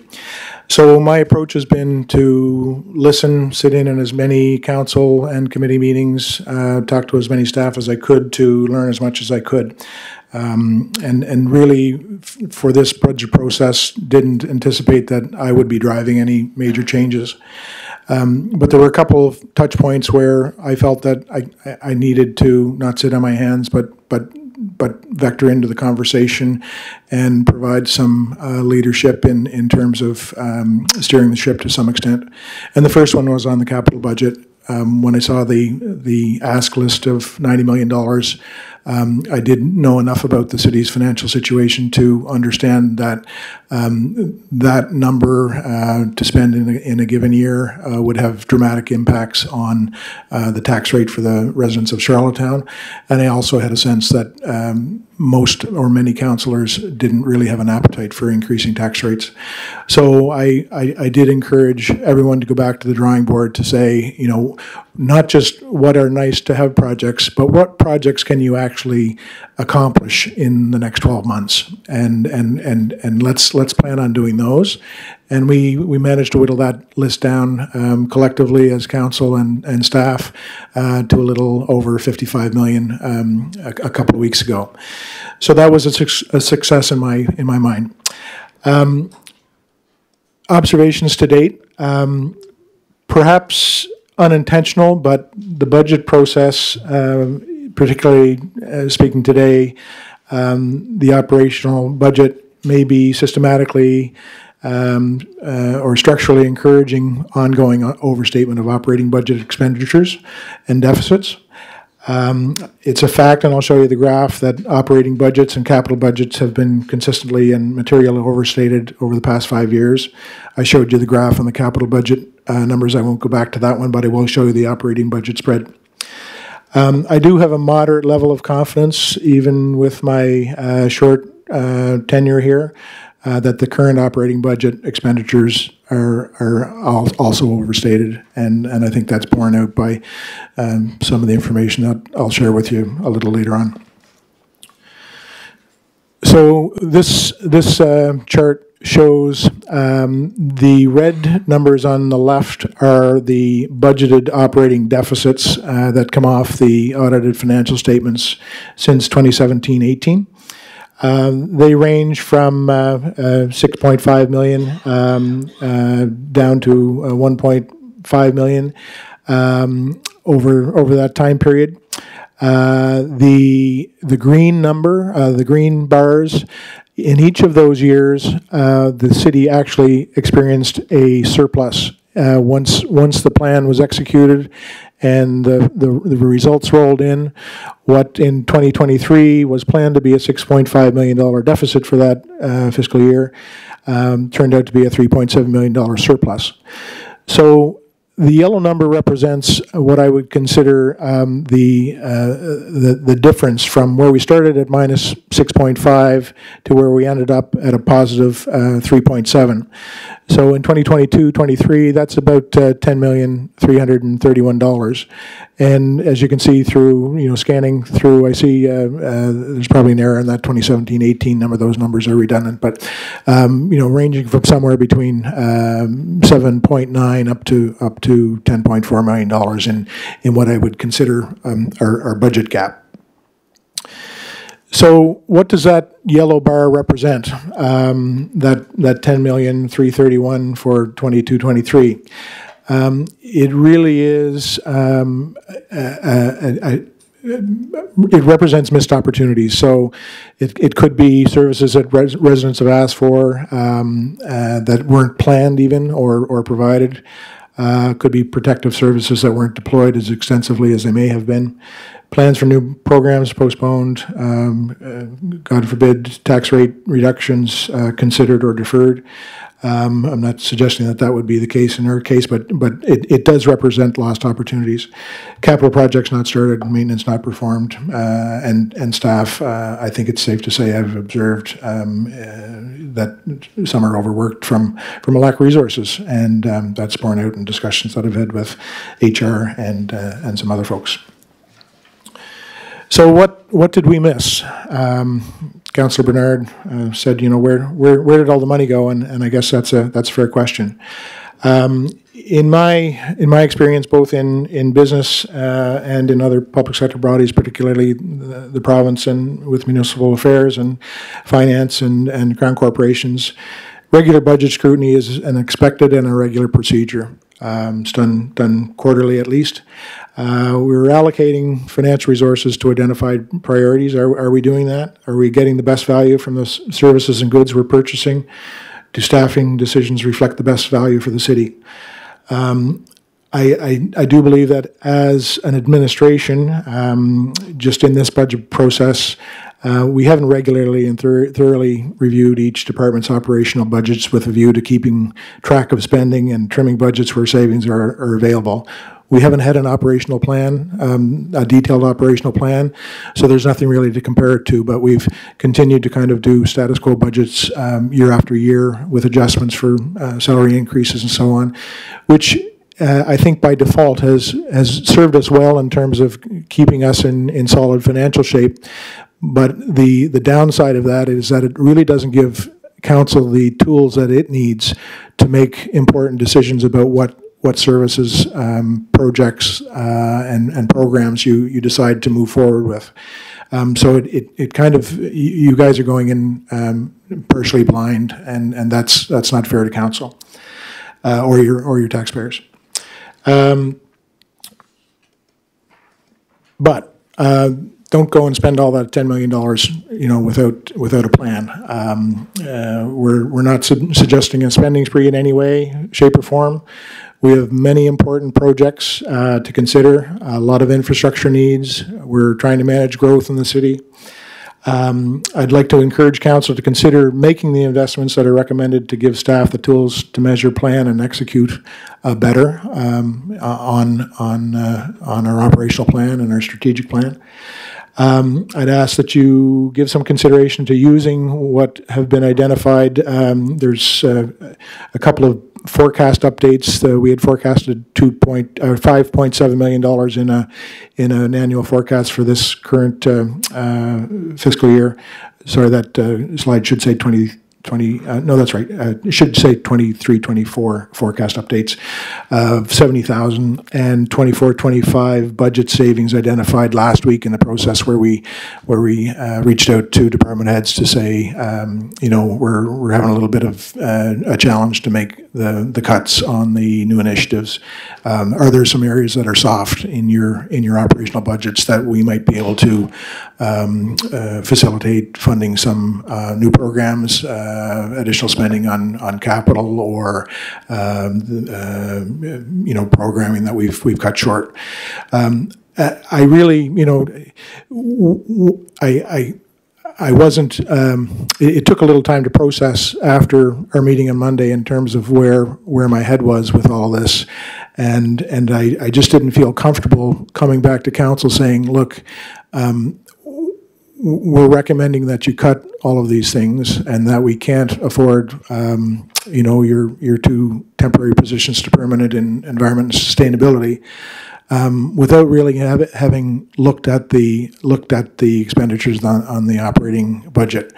And I guess fast forward to a year's time, come back and have to stare you guys in the face to say, look, you cut these positions, whether it's a police officer or a cleaner for public works, whatever those items were, and come and present you with a surplus forecast yet again. As a councillor, if I were in your shoes and my CFO told me that you couldn't afford to do those things, and I found out that the CFO hadn't gone and looked at the operating budget, I'd probably want to fire him. So while I didn't want to disrupt the process to any large extent because I'm new, I didn't feel that I could really sit on my hands. So it was my initiative to, and it was to some extent primed by Councillor Yankov's suggestion that we look to the departmental budgets to see if we can make up some savings, and I did make that initiative. So on Friday, I did a tour around, spoke to the department heads that had major budgets, and said, is there some room, or do you have some budget lines that you feel are kind of soft or squishy that you feel you could part with, but not dramatically affect your service delivery? So I'll go through the list, but that amounted to about $600,000 inside of 3 hours or so. So that was done. The forecast and budget savings that I identified last week could fund additional spending as well. The operating surplus, if we factor in those budget savings and the forecast update, and all of the new initiatives, sits at about $162,000 surplus. So they're even if all the new initiatives and the new money for the extraordinary items fund, if we were to reflect those potential savings in the operational budget that we approve on Thursday, that council approves on Thursday, we would still have $162,000 that you could redeploy to some of those positions that you think are important and maybe should have made it to the short list, or shouldn't have been cut from the short list. So I wanted to, in full transparency, just communicate to you that this was really my initiative, but also, gives you the ability to consider another option, but clearly authority rests with council in terms of the decisions that you make, and we will execute on whatever you choose to move forward and approve on Thursday. That's all I had in terms of presentation, but happy to discuss any aspect of that and the new initiatives that either made or did not make the list. Councillor Ramsey. Thank you for that, Dan. It was very eye-opening. On what did we miss? Your last paragraph, Dan, it says, as you know what it says, as administration, we have not regularly or thoroughly reviewed each department's operational budgets with a view. So are we saying that we will be doing that in the future? Like by saying, for example, if you budgeted for $6 million, but you're only spending $4 million, or is that what I'm grasping out of that? Yes, through the chair to Councillor Ramsey. Certainly that would be my wish, and is really kind of a top priority for the coming fiscal years, is not just on the operational side, but on the capital projects. We want to do a better job at managing projects, so we know what projects are on the table, how they're doing in terms of key milestones and getting delivered. Reporting regularly to council and to taxpayers in terms of how the cost forecasts are going, so that everyone's not surprised come year end or to find out that projects that they've approved and discussed have been sidetracked for some reason. So we want to do a better job of reporting the capital projects. and managing assets and projecting the operating costs of those major pieces of infrastructure. But we also want to do a regular periodic review and dive into the operating costs of each of the departments in conjunction with department heads and staff, and look for efficiencies in terms of that we've found a number of different things that we could, some of our strategic plans that we've talked about in the capital side. We feel confidently that if we take a public works plan and a planning plan and a Parks and Recreation plan and combine those in some respects, it may result not just in a better product, but also potentially some cost savings as opposed to doing 2 or 3 separate plans. So I think we'll look continually to, and that's one of the benefits of having a strong senior leadership team, is that you have that oversight and strategic perspective that it's difficult to have when you're stuck in the weeds trying to get payroll met or responding to operational issues on a daily basis, and we all know that it's a busy spot. So that's certainly something we want to tighten up. And just to follow up on that. Sorry. Oh, no, go ahead. But so managers beware. Yeah, and just to follow up on that too, as I stated before, like positions or jobs or projects that are not hitting the mark this year, and if all of a sudden we sort of tighten up a little bit, as Dan is saying, like those hires or those projects could be hit next year. Am I correct? Yes. Okay, thank you. Your Worship, I do want to respond to your comment, managers beware. I do not consider the managers to be the enemy or the opposition in this. They're very much partners, and in identifying and key priorities and executing on plans. So our first priority is to engage all staff and to come forward with a better product for everyone. And you've got some pretty excellent team players. And I respect the staff very much. And on the capital side, managers, and I know from experience in the budgetary process, they were budgeting the whole capital project. You're coming in with, put it over 2 or 3 years.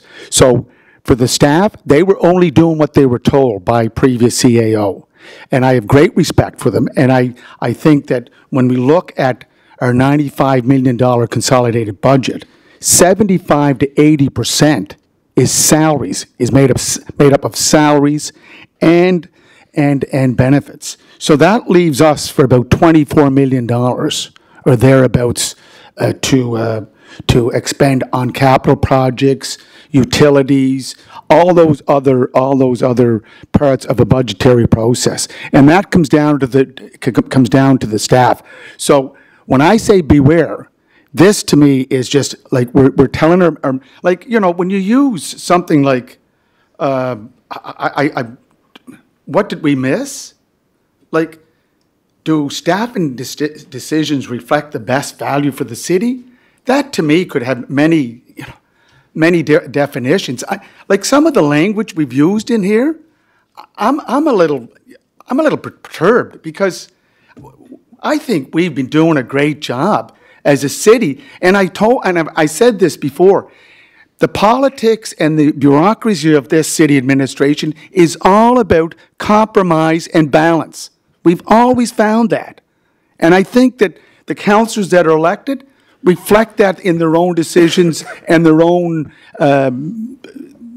responsibilities as constituent politicians. So again, I just see some red flags here, and I'm going to address them as we move on. But again, I knowing the staff, in the past, everything was budgeted full out. Now we're doing it differently. So I do not blame the staff. I do not blame the managers. They were only doing what they were told. That's the fact. Councilman Tarrant. Thank you, Your Worship. On a different note, I'd like to take the opportunity to thank Dan and the staff for the due diligence that was done over the past week in scrutinizing the operational budgets and having a closer look at them. I think it really shows good fiscal management and responsibility to help myself as a councillor to make informed decisions on our budget as we sit here this evening and other evenings that we've been here. I know that as elected official, I'm not interested in going through every line item here and determining whether or not that position or initiative is needed or not needed. That's by management to decide and upper management to determine the outcomes and bring a recommendation here forward. And hopefully through the budgeting process and, and being fiscally responsible, whether or not we have a balanced budget is what is important. So I think, the exercise that you're going to get some more detail here on where we may have found some other savings, and that might be able to help and address some of the shortfalls that have been identified up to this point in time. So again, thank you to all the staff for that exercise, and it's certainly helpful to me. I won't speak for other councillors, but it's certainly helpful for me in understanding and making better decisions on the budget going forward. Thank you. Thank you. Councillor Bernard. Thank you, Your Worship.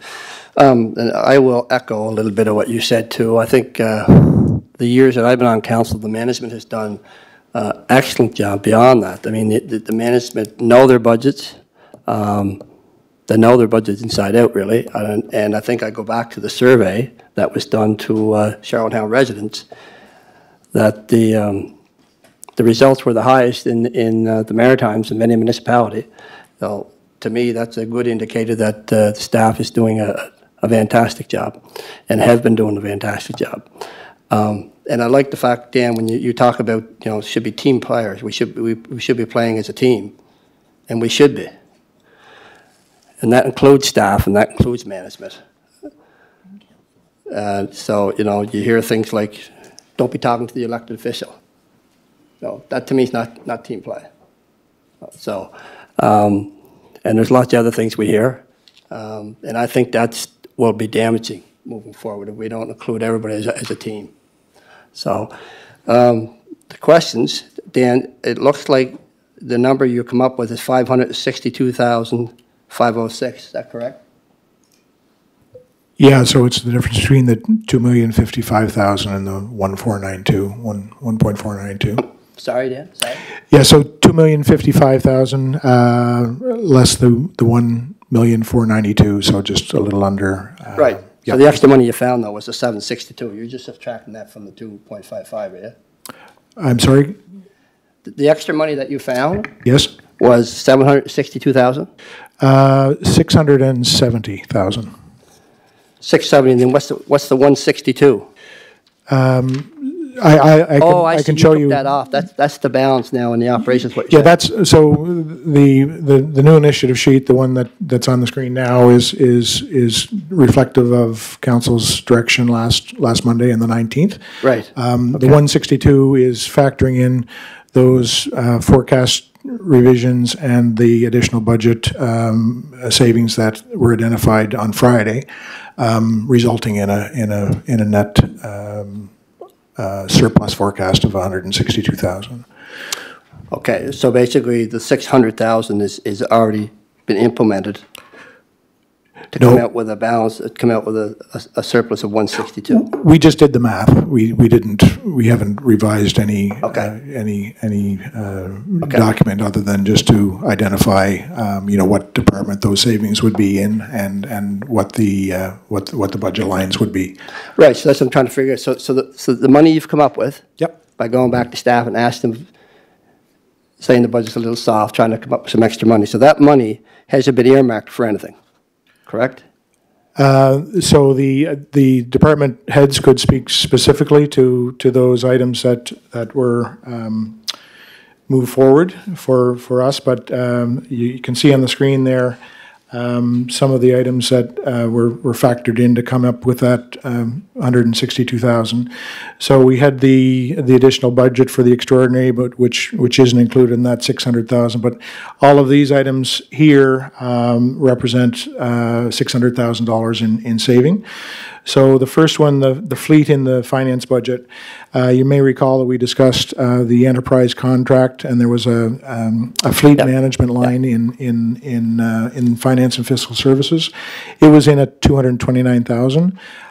Betty and her team, Stephen, I think in particular, had a look at that and realized that that was a carry forward amount, that the actual planned expenditure for this coming fiscal year would only be closer to 130, so that was a $100,000 saving. The 100,000, the next one is the new initiative, the procurement help. The financial analyst consultant contract was the 100,000 that we moved forward because we felt we could find that money in other budget lines, specifically the audit and contract financial services. Rory reviewed his IT operational budget and identified $36,500 that he felt could be reduced from his maintenance agreements line item without affecting service. HR has a job reclassification project estimated to cost about $60,000.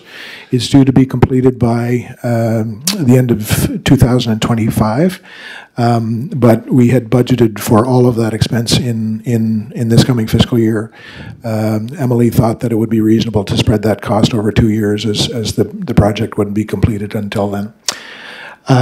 Police vehicle maintenance, I'm just break down, Chief McConnell indicated that because they had 8 new electric vehicles being provided this year, that there should be a significant savings in fuel, oil, and maintenance costs above and beyond what his status quo budget would be. So he reduced that by $10,000 on the gas and oil and $23,000 on the vehicle maintenance. He felt that overtime could be reduced probably by $40,000, and that was reflective of the additional staffing that we've provided to the police department. And then there was a minor item, $2,000 in law books that was identified. The strategic projects budget line in city government, we felt that a $30,000 allocation there without any specific projects being identified would be a reasonable amount. So that reduced that budget by $35,000. There was a FOIP budget for capacity building in freedom of information. Most of the training has been done on that, so we felt that cutting that in half by $2,500 would be a reasonable accommodation. Public Works, Scott indicated that he felt $90,000 could be readily saved from the salaries and benefits line, primarily through seasonal staff that he felt would be very difficult to fill this coming fiscal year, even if he had budget. So he felt that there was a significant saving there. Really, $90,000? And also, I believe Scott, if he's listening in, could vector in. But I believe I understand he had one permanent position that was on leave that he didn't anticipate filling for this coming fiscal year. Frank had actually, I guess 5 items that he put forward as potential cost savings. I apologize, I don't have the detail on that. One of them was the most expensive was a $15,000 to move the Simmons maintenance, Simmons cleaning staff. Frank, am I correct?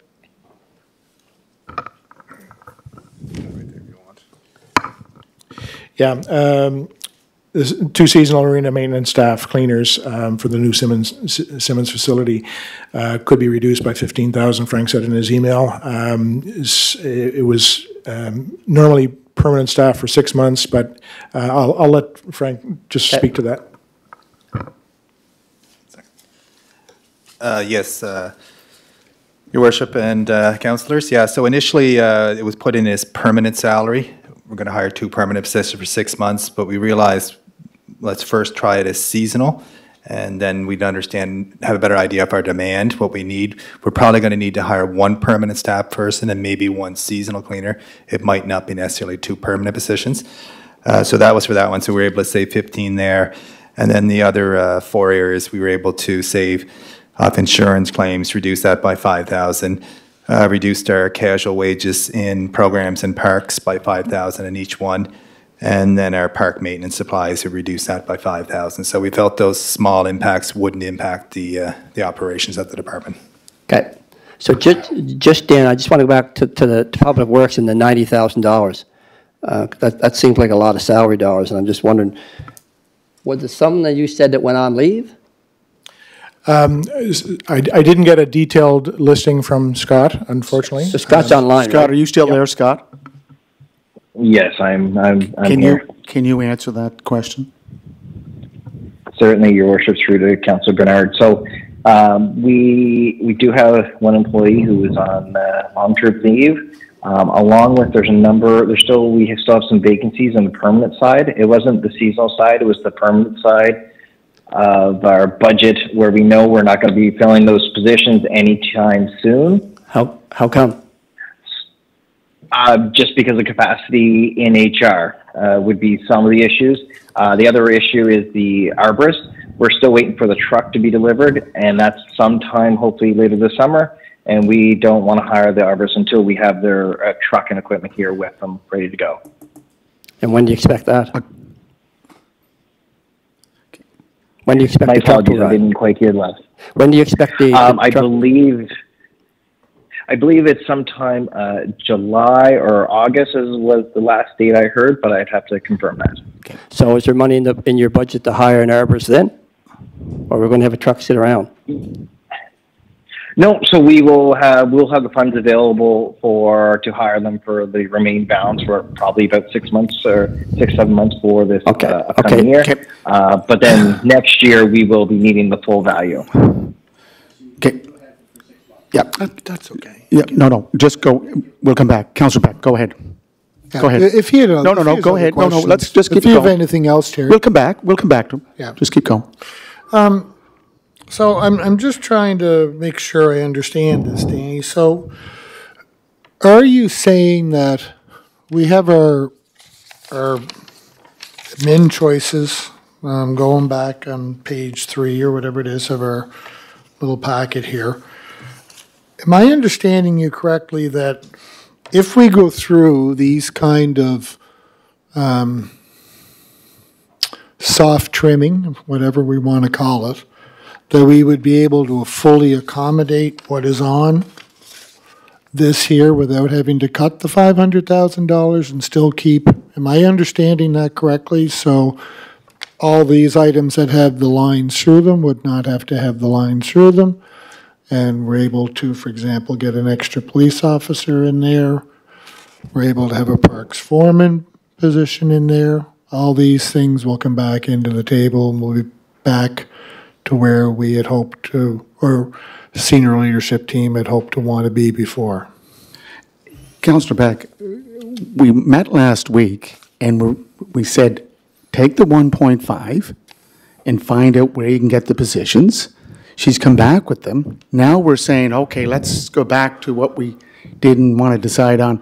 Like, we made a decision last week to move on. So, you know, we can keep going. I just think that... No, but I think what we decided on last week, there was $2,055,000 in new initiatives.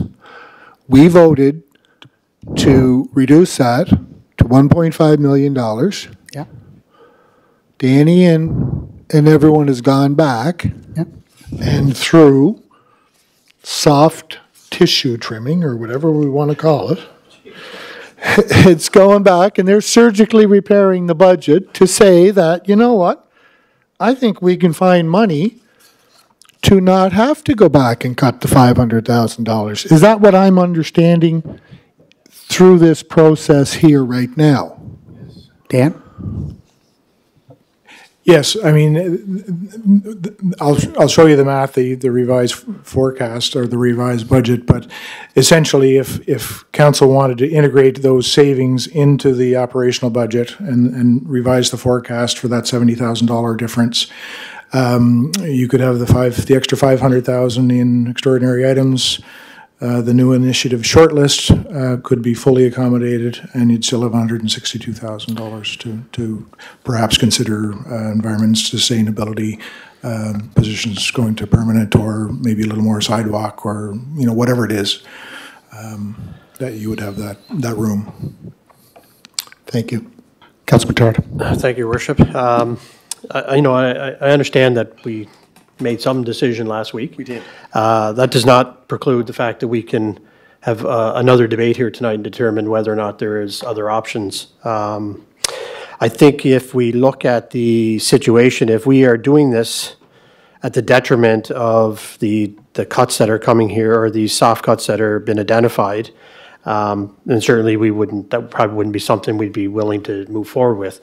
However, again, putting trust in the administration, the management team, if they have gone through and their budgets and feel very confident or comfortable that they can make these additional cuts, why would we not be considering this? I feel like you're trying to say, no, we've made the decision last week, we're moving on. As a council, I don't think we have made any decisions. The budget isn't finalized yet. Yeah. I think we can make any decision we'd like here this evening. Let's just recall, there was a vote. There were 3 that voted against going from, there was a straw vote. Yeah. That's what I read. Okay. 3 said to keep with the 2 million.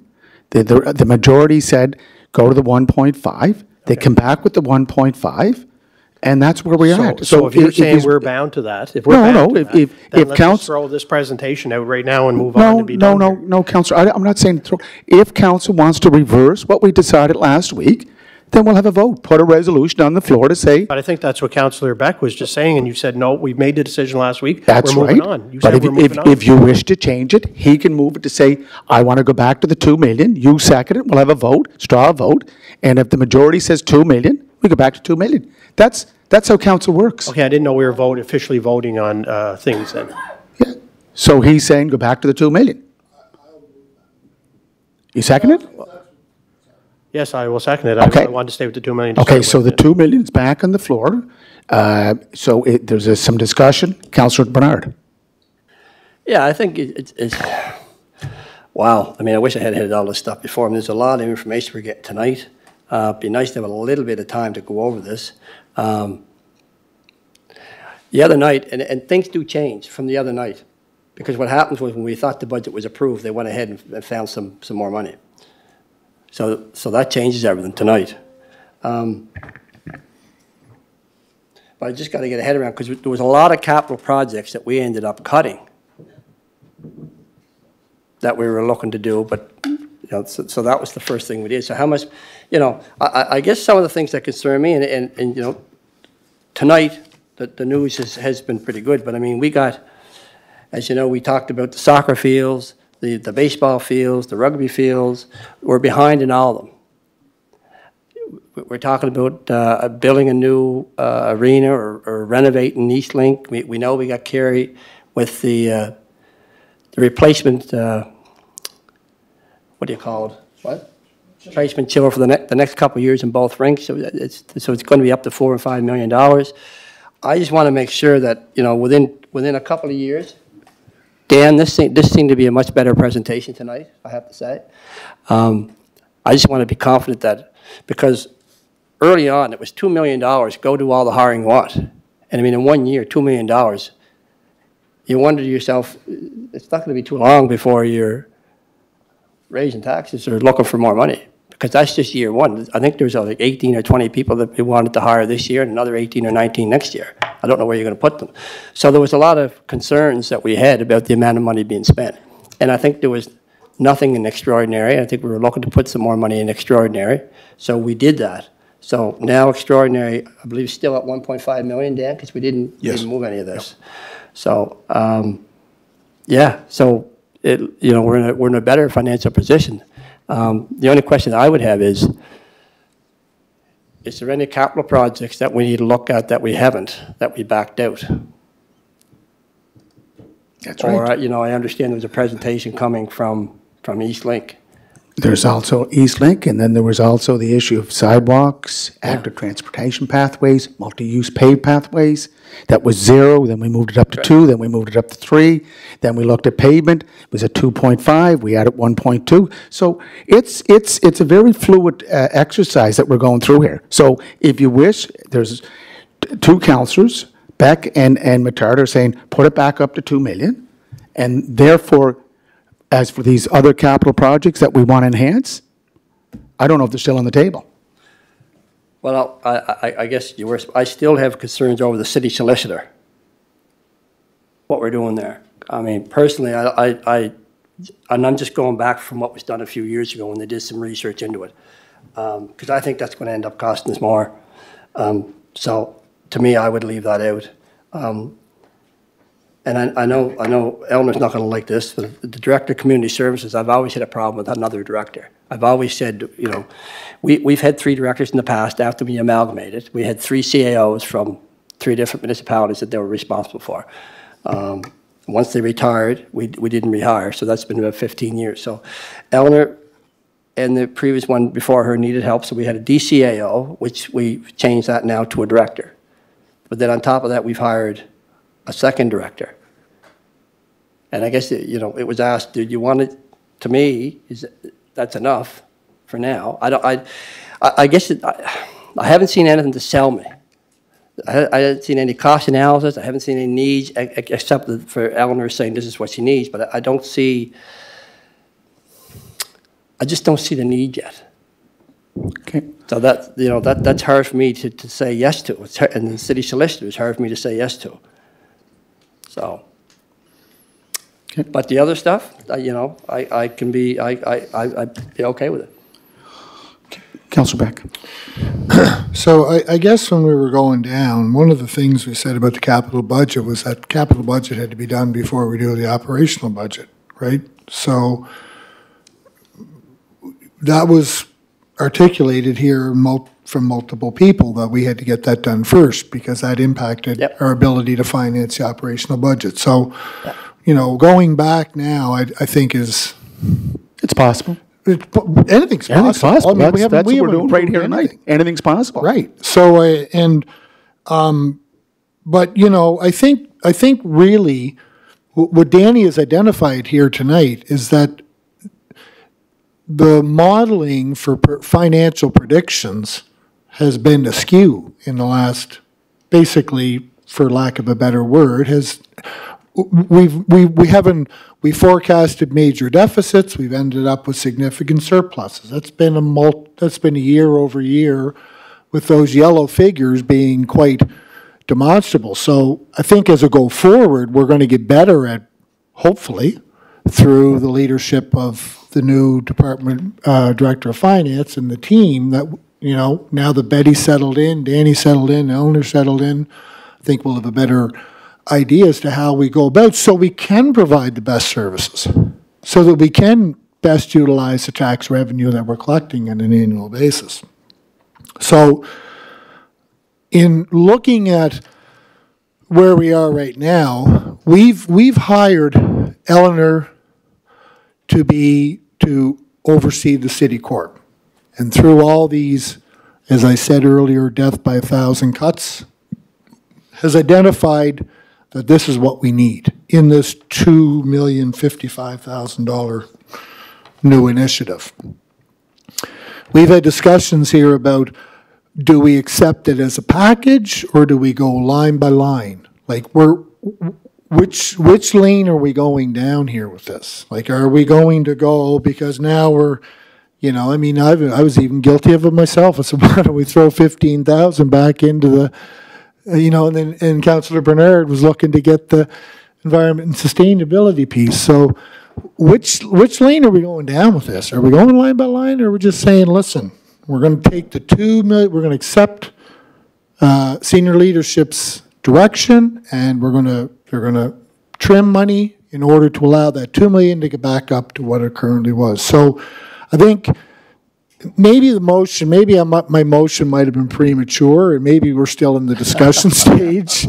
And I'm okay with retracting it if we can come up with a better understanding here, if that's agreeable to people. I don't necessarily feel that maybe the motion has to stay. Maybe we have to have further discussion before we go down and make an emotion on it, because I'm not sure we're understanding which way we're actually going here. So can I retract my motion there, Your Worship? Retract anything, because this is just a straw vote. Okay, I'm going to retract my motion if that's okay. There's no official tracking. Okay, thank you.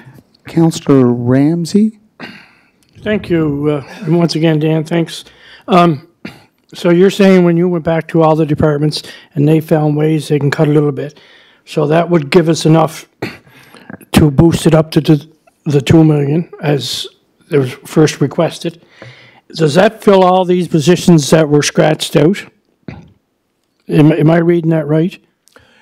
Through the chair to Councillor Ramsey, if that was council's direction to use those savings that were identified, to factor that into the operational budget and to move forward with all the new initiatives, if that was your direction, our math indicates that we would be able to do that, put $500,000 in extraordinary items additional to get the 1.5 and still end up with a small surplus forecast of 162,000. So yes, but certainly there would be other options available to council. You could do some or all of the new initiatives. You could move on a couple of key things that didn't make it, or expand some budget line that you felt was a little shy on. Those are council's decisions. But I did want to. I felt that it was really my responsibility to bring this forward as an option for you to consider, because if I didn't, I would have felt that it wasn't really being fair to council. So it's entirely in your jurisdiction to make whatever decision you choose to, but I wanted to be transparent and let you know that given the fact that we were able to identify these savings in the budget, that you could make decision not to make those cuts on the new initiatives, provide for the additional extraordinary items, and still be okay on side with the MJA. Yeah, and I thank you for that, and I understand that, and I'm in full agreement, as you say. And I liked it when you first started months ago when you said your projects are not going to be done this year. Well, we can only budget for so much. The only thing that I have problems with is the city solicitor.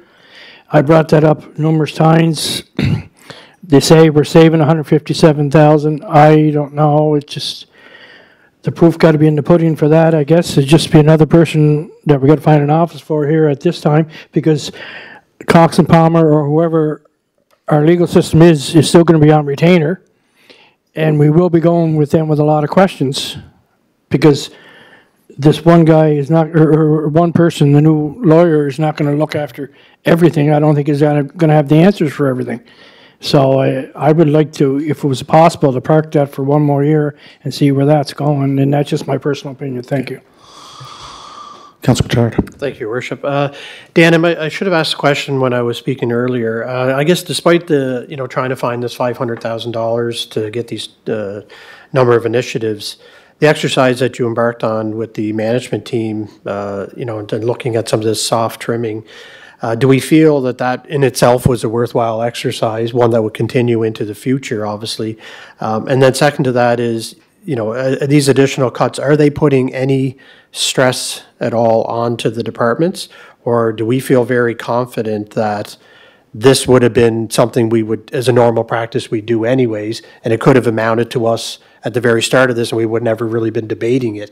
If we're debating it, seems like because we're trying to tie it back to something that's very controversial, which is the initiatives.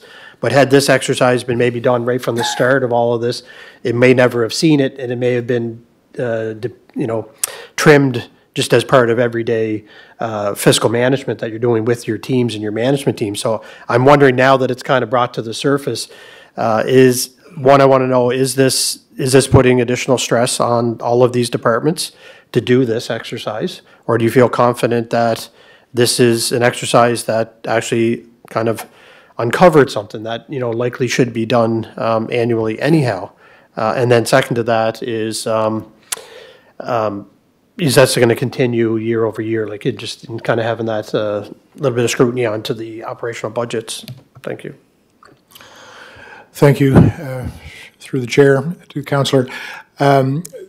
Certainly in the discussions on Friday with department heads, no one came to me to say, you know, look, we just don't have that to cut. If we do, we're going to be in deep trouble on one thing or another. You know, I think the budget is a plan, and sometimes circumstances change. You know, if we have a budget for snow removal, if we had a snowmageddon, you know, that's not going to do again. So, you know, we can't say for certain that there won't be pressures come. But I guess I trust in the department heads that these are initiatives or savings that have been identified that they're comfortable with, that they feel they have enough room to put a little bit of pressure on. Perhaps you know, it always takes a little bit of extra work to save a few bucks, but I didn't get the sense from any of the managers that these were extraordinary asks. Councillor Bernard, Councillor McAleer, Councillor Yank, Deputy Mayor Yankoff. Yeah, just a quick question, Dan. I'm just wondering, when we say we can fulfill the new initiative list, is that the list that you handed to us with the 24, or is that the first list that we had 37 on it, 39 on it? Well, the math that I did was with 162,000 was the what I call the short list, so that 2,055,000. The Confederation Centre initiative is not going forward, so that's kind of off the table because we've made other provisions for that. We have other plans for our culture partners there. Wait a second now. Are you talking about the grant? The 200,000 grant for the Confed Centre, because we put some money in the capital budget for a different slant on supporting the centre. Is that still in?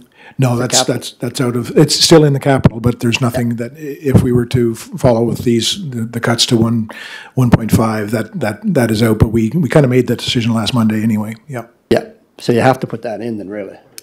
That 200,000.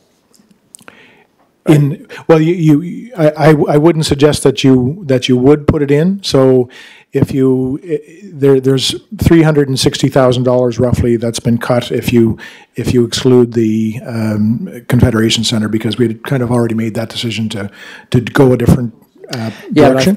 Okay, so I'm just a little confused. So when we made that decision to go a different route, did you just say that that's off the table now? Well, we wouldn't budget for it operationally if we're pursuing the other option, the capital option. Right. Okay, I thought you said that was off the table. So we probably wouldn't, you know, even if we did get all the new initiatives approved, we wouldn't recommend that you put another $200,000 on the table for Confederation Centre, because we have provided $1 million in the capital budget for this coming year. So that's still good then. Yeah. Okay, I thought you said okay. We won't know. We won't have a lot of feedback on that until later in April, when our partners have a chance to deliberate with their governance people. Yeah. So, Councillor McAleer. Okay, thank you.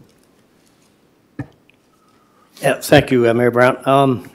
Yeah, I'd just like to kind of propose, and I know we, you know, with the last meeting, we talked about when we bust 1.5 for new initiatives and for CAO and the team to identify how they wanted to, you know, allocate that, and then, you know, Danny, in his role, you know, since he's been here at the city, and this is certainly my experience or opinion. I mean, I think he's done kind of yeoman's work. He's brought some clarity and around our budgeting process, kind of going forward.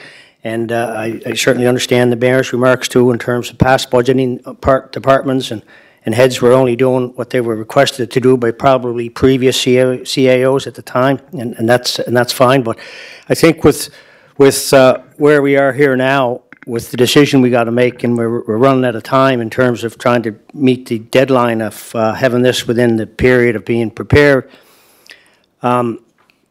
if what we didn't know when we last ended the last meeting was that Danny, which he said to his own initiative, went back and made discussions with the department heads, and these savings got found. So there were $600,000 that we didn't know that we had to deal with, at our last meeting. So what I'd like to propose is, anyway, just kind of before that, and I know Councillor Bernard, some of your remarks in terms of going forward, I sure share the same concerns with, the big capital needs that the city have coming forward. They're, they're huge, but we have to deal with what we have in front of us here tonight in this budget in this short window. And I'm hoping that, on those bigger projects, who knows what that's going to look like going forward. Again, we keep talking about, and I think there is going to be some discussion soon with the province on the funding formula, and hopefully before year's end, we're going to know what that's going to look like, good, bad, or indifferent. So back to this evening and what's in front of us here. You got a proposal? You got a proposal? Proposal, I'd like to, make a resolution that the savings that have been identified, we put back in the new initiatives. Yeah. Approve it as a package as requested. Let the CAO and staff decide how that is, is fully funded, if it's all new initiatives this year or some kind of, combination. But trusting, them with their knowledge and insight and their direction, they're paid good money to make these decisions, and let's make a decision. Put that. I'd like to put that on the floor as a resolution if somebody wants to second it and see where we get to. Yep. Okay. Councillor Deputy Mayor Yankoff. Thank you, Your Worship, and just a point of clarity, I guess. Somebody had mentioned the city solicitor, and I just wanted to point out that there's no expense to that, because it's either going to be spent on a staff person, or that extra money just stays within the city legal budget already. So that's you can see that there's no operating cost there, because that's either going to be taken away from the overall budget from the legal team, or it's going to be put into here. So whether or not they proceed with the city solicitor, it's not a recommended net operating cost. Yep. It's blank. So it's cost neutral. Yep. Councillor Tweel. Yeah, I wanted to get an update on the, I'm hearing talk here, but I wasn't here, I wasn't well at the last meeting, with regards to Confederation Center. So what was the financial commitment made to the Confederation Center? And I understand now that was brought under capital? Through your worship to Councillor Tweel. So there has been no commitment made, but we did identify a potential opportunity, which I can speak to you about after the meeting, just to give you a little bit of background. But it is very much an idea that has to be vetted by the Confederation Center, and then if they were agreeable, it would be brought back to council for further consideration. But we did feel that it was a viable option to support the Confederation Center of the Arts that might also bring value to the city of Charlottetown. So something that perhaps we could take offline after the meeting.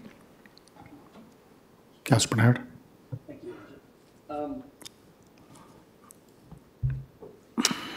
I'm just wondering, is Scott still on the line? Scott Adams? Yes, I'm still here. I'm just wondering, Scott, the electrician that was in the new initiatives, if we hired our own, would that pay for itself? Because of all the work, I think I was led to believe. You see Hanson's doing all our Christmas lighting and all the lighting that they do. If we had our own, would that pay for itself and save money? Your worship, through to Councillor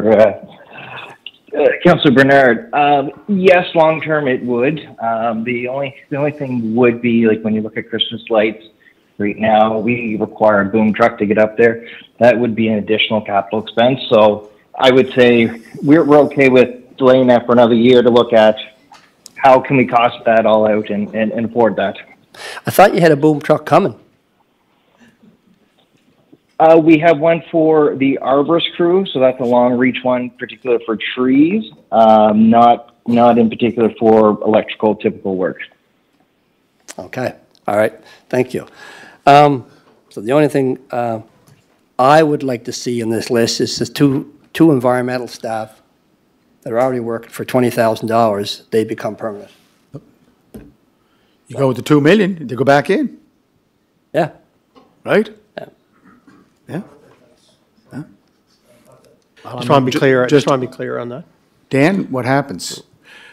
The $2,055,000 would not include those two positions, but certainly if you wanted to amend the resolution to include those or something else, that could certainly be. No, it's just not in that number. So I just wanted to be clear that it's not on that list. So, but as I said, council does have full discretion to say, no, we're sticking with the 1.5. and leave it as is. You can take the savings that have been identified, factor them into the budget, and spend as you wish. Entirely your choice.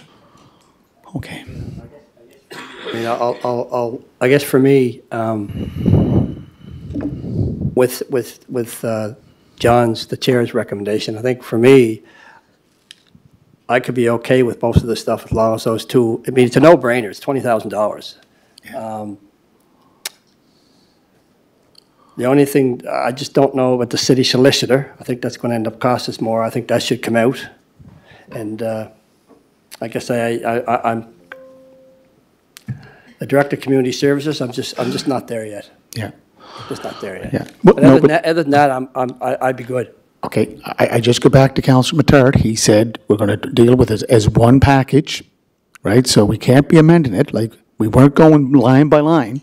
So either we go with what we decided last year, 1.5, and then reduce the number, or go back to what was on the list last week before we went to the 1.5. Councillor Mattard. Right, thank you. Well, I don't know, maybe we need some clarity. Of course, I said that in the way of which I was not interested in that exercise of going through that. I felt very I know you didn't strongly- vote for it. Pardon me? You didn't vote for it. The 1.5, you voted against it. Yes, yes. Yeah, so But I'm we know saying that. going through line by line.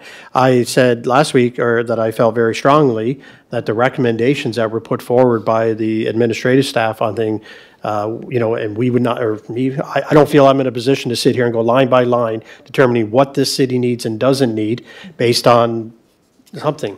I think the decisions have been made by management up to the CAO, and we've got a package in front of us here, and that is what, and we're basing it on the financials and being fiscally responsible, and that's what I'm debating here is whether or not we can afford these initiatives or not afford. What's on the initiative list, I trust fully that that information has been vetted through the channels within the administration to bring forward to council. That was my thing. So I feel like we're saying, Justin said, we're not allowed to do anything. No. Again, to clarify. But if you want me to have. But to clarify, we're not going through line by line. We're not going line by line like the lawyer and so forth. We're going with the full package, whether we go with last week's or this week's with the 1.5. So are you empowering me to make that decision? That's the resolution that was moved by Councillor McAleer and seconded by you was to go back to last year's list, last week's list. Councillor Bernard. Okay. Or Councillor Beck. Still doesn't. I'm going back to my previous point. Which lane are we in here? Line by line or package? The package. Well, no, but that's not what the discussion's going on. Well, the discussion is going on, because what's happened here, Your Worship, right, is we had a vote last week. Danny came back with new information that has changed the lens on our discussion. Yeah. So really, in my mind, last week's vote right now for me is irrelevant. So you want to go line by Because of the line? new information that's come to light, because Danny, through the work with the managers, has found areas to be trimmed that we don't really have to look at that $500,000 anymore. So then it comes back now to looking at our package and saying, what I'm hearing in the discussion here tonight is there's still some questions about certain issues. So I think it almost comes back to we kind of forego that package discussion, whole package, full meal deal, whatever we want to call it. Okay. And that we kind of look at it. I think there's, what I'm hearing from the discussion is there's general consensus that a lot of these things are worth moving forward if we can have the money to accommodate them. Okay. And support the our CAO and the senior administrative team in the best manner possible. But there's still a couple of outstanding issues that people are uncomfortable with. Yeah. And I'm going to speak, because I would have been one who would have supported the city solicitor issue before. I'm okay with looking at that for another year because we have had extraordinary expenses in the past. We can continue on. For me, that's not a position. I think we can look at that and we can analyze it for this year. We can look at the costs that we have, compare it. We know that right now we're projecting 400,000 less 157, so $243,000 roughly in external legal fees.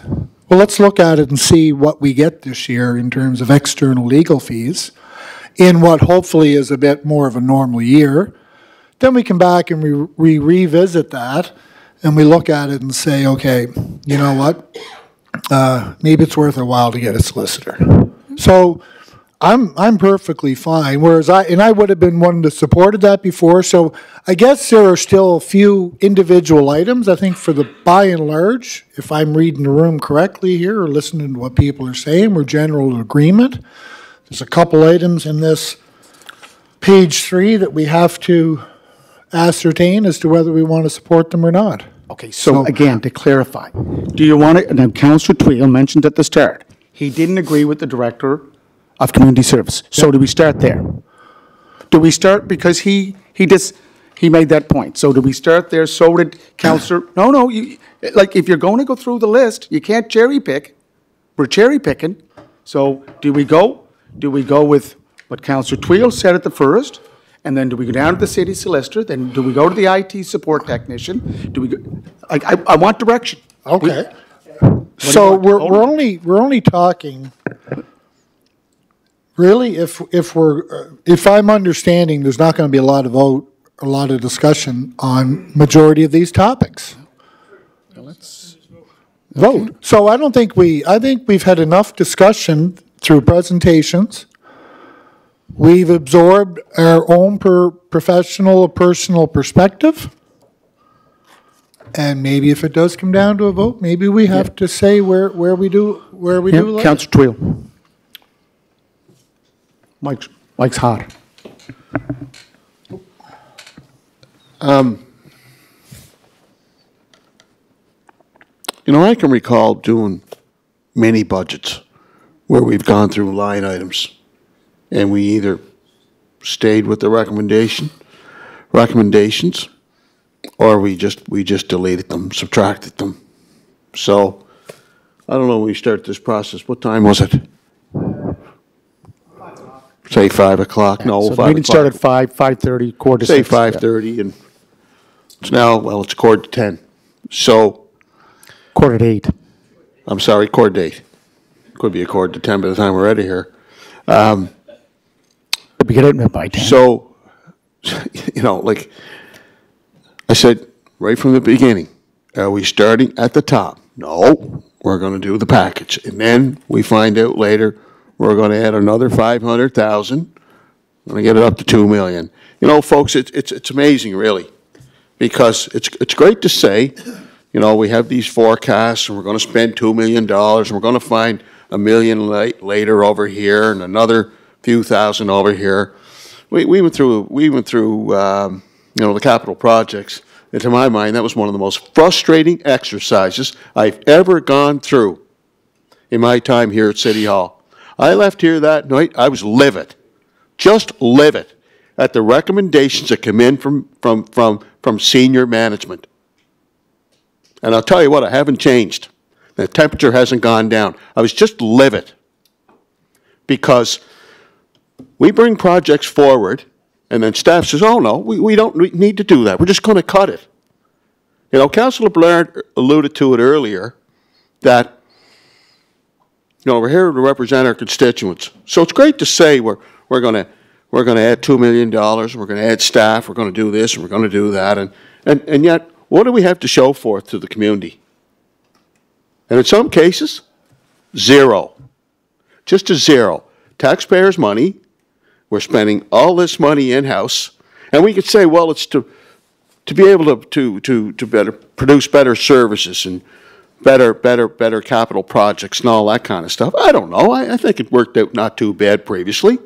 Has it been perfect? No. Nothing's perfect. Is this perfect? No. I appreciate the efforts. I mean, there's different strategies, different plans of actions and methodologies that can be put in place to try to arrive at the end goal of where we want to be as a city. But you know, I've never, I've just never seen anything like it. And we can add another 500,000, we can add another 5 million, knock yourself out. But in terms of what I believe, what should be produced to the community, two different things. Okay, what we're doing in-house here and what's being provided to the community, two different things. Make no mistake about it. So we can stay here, Mr. Mayor, till 8 o'clock, 10 o'clock.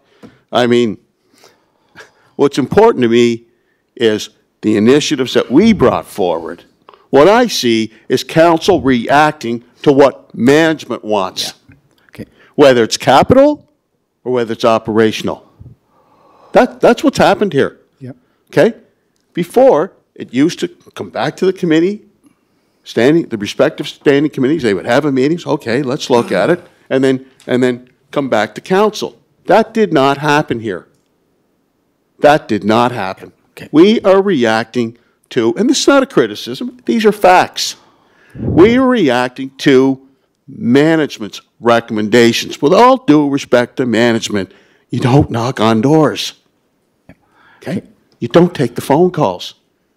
You're not addressing the concerns from the community saying, where's our ball diamond or where's our outdoor rink or whatever the case may be.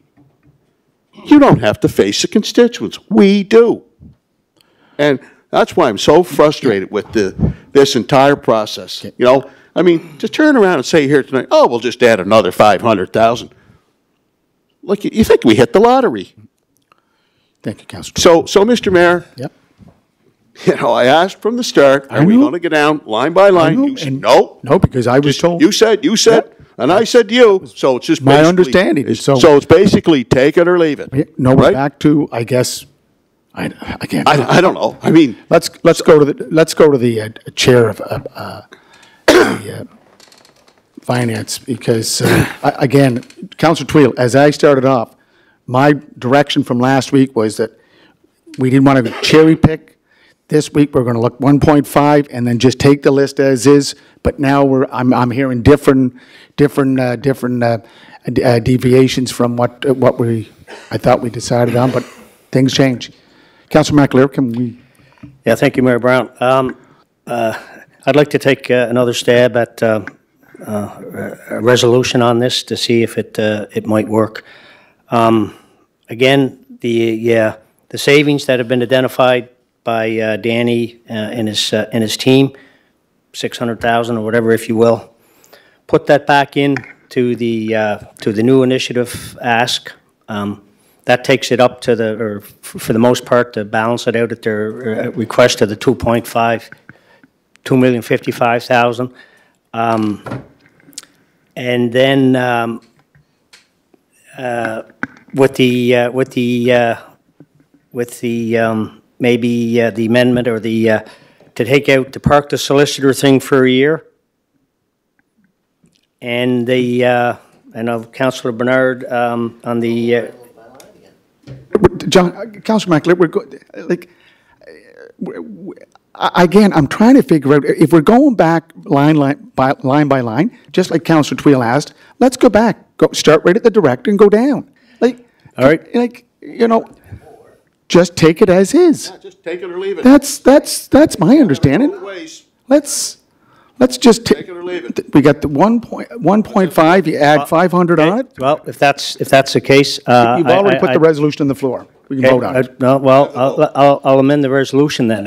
If I could, I'd put the resolution that the 600, or whatever has been found in savings by Danny and his team as CFO, that it be applied to what we have in front of us here, and take it as a package. I mean, the CAO and staff are the qualified people, you know, to make this list. If we have to go through line by line, so be it, but it's not my choice or not my recommendation. Thank you. Okay. Question? Question. Question's called. Okay. Question's called.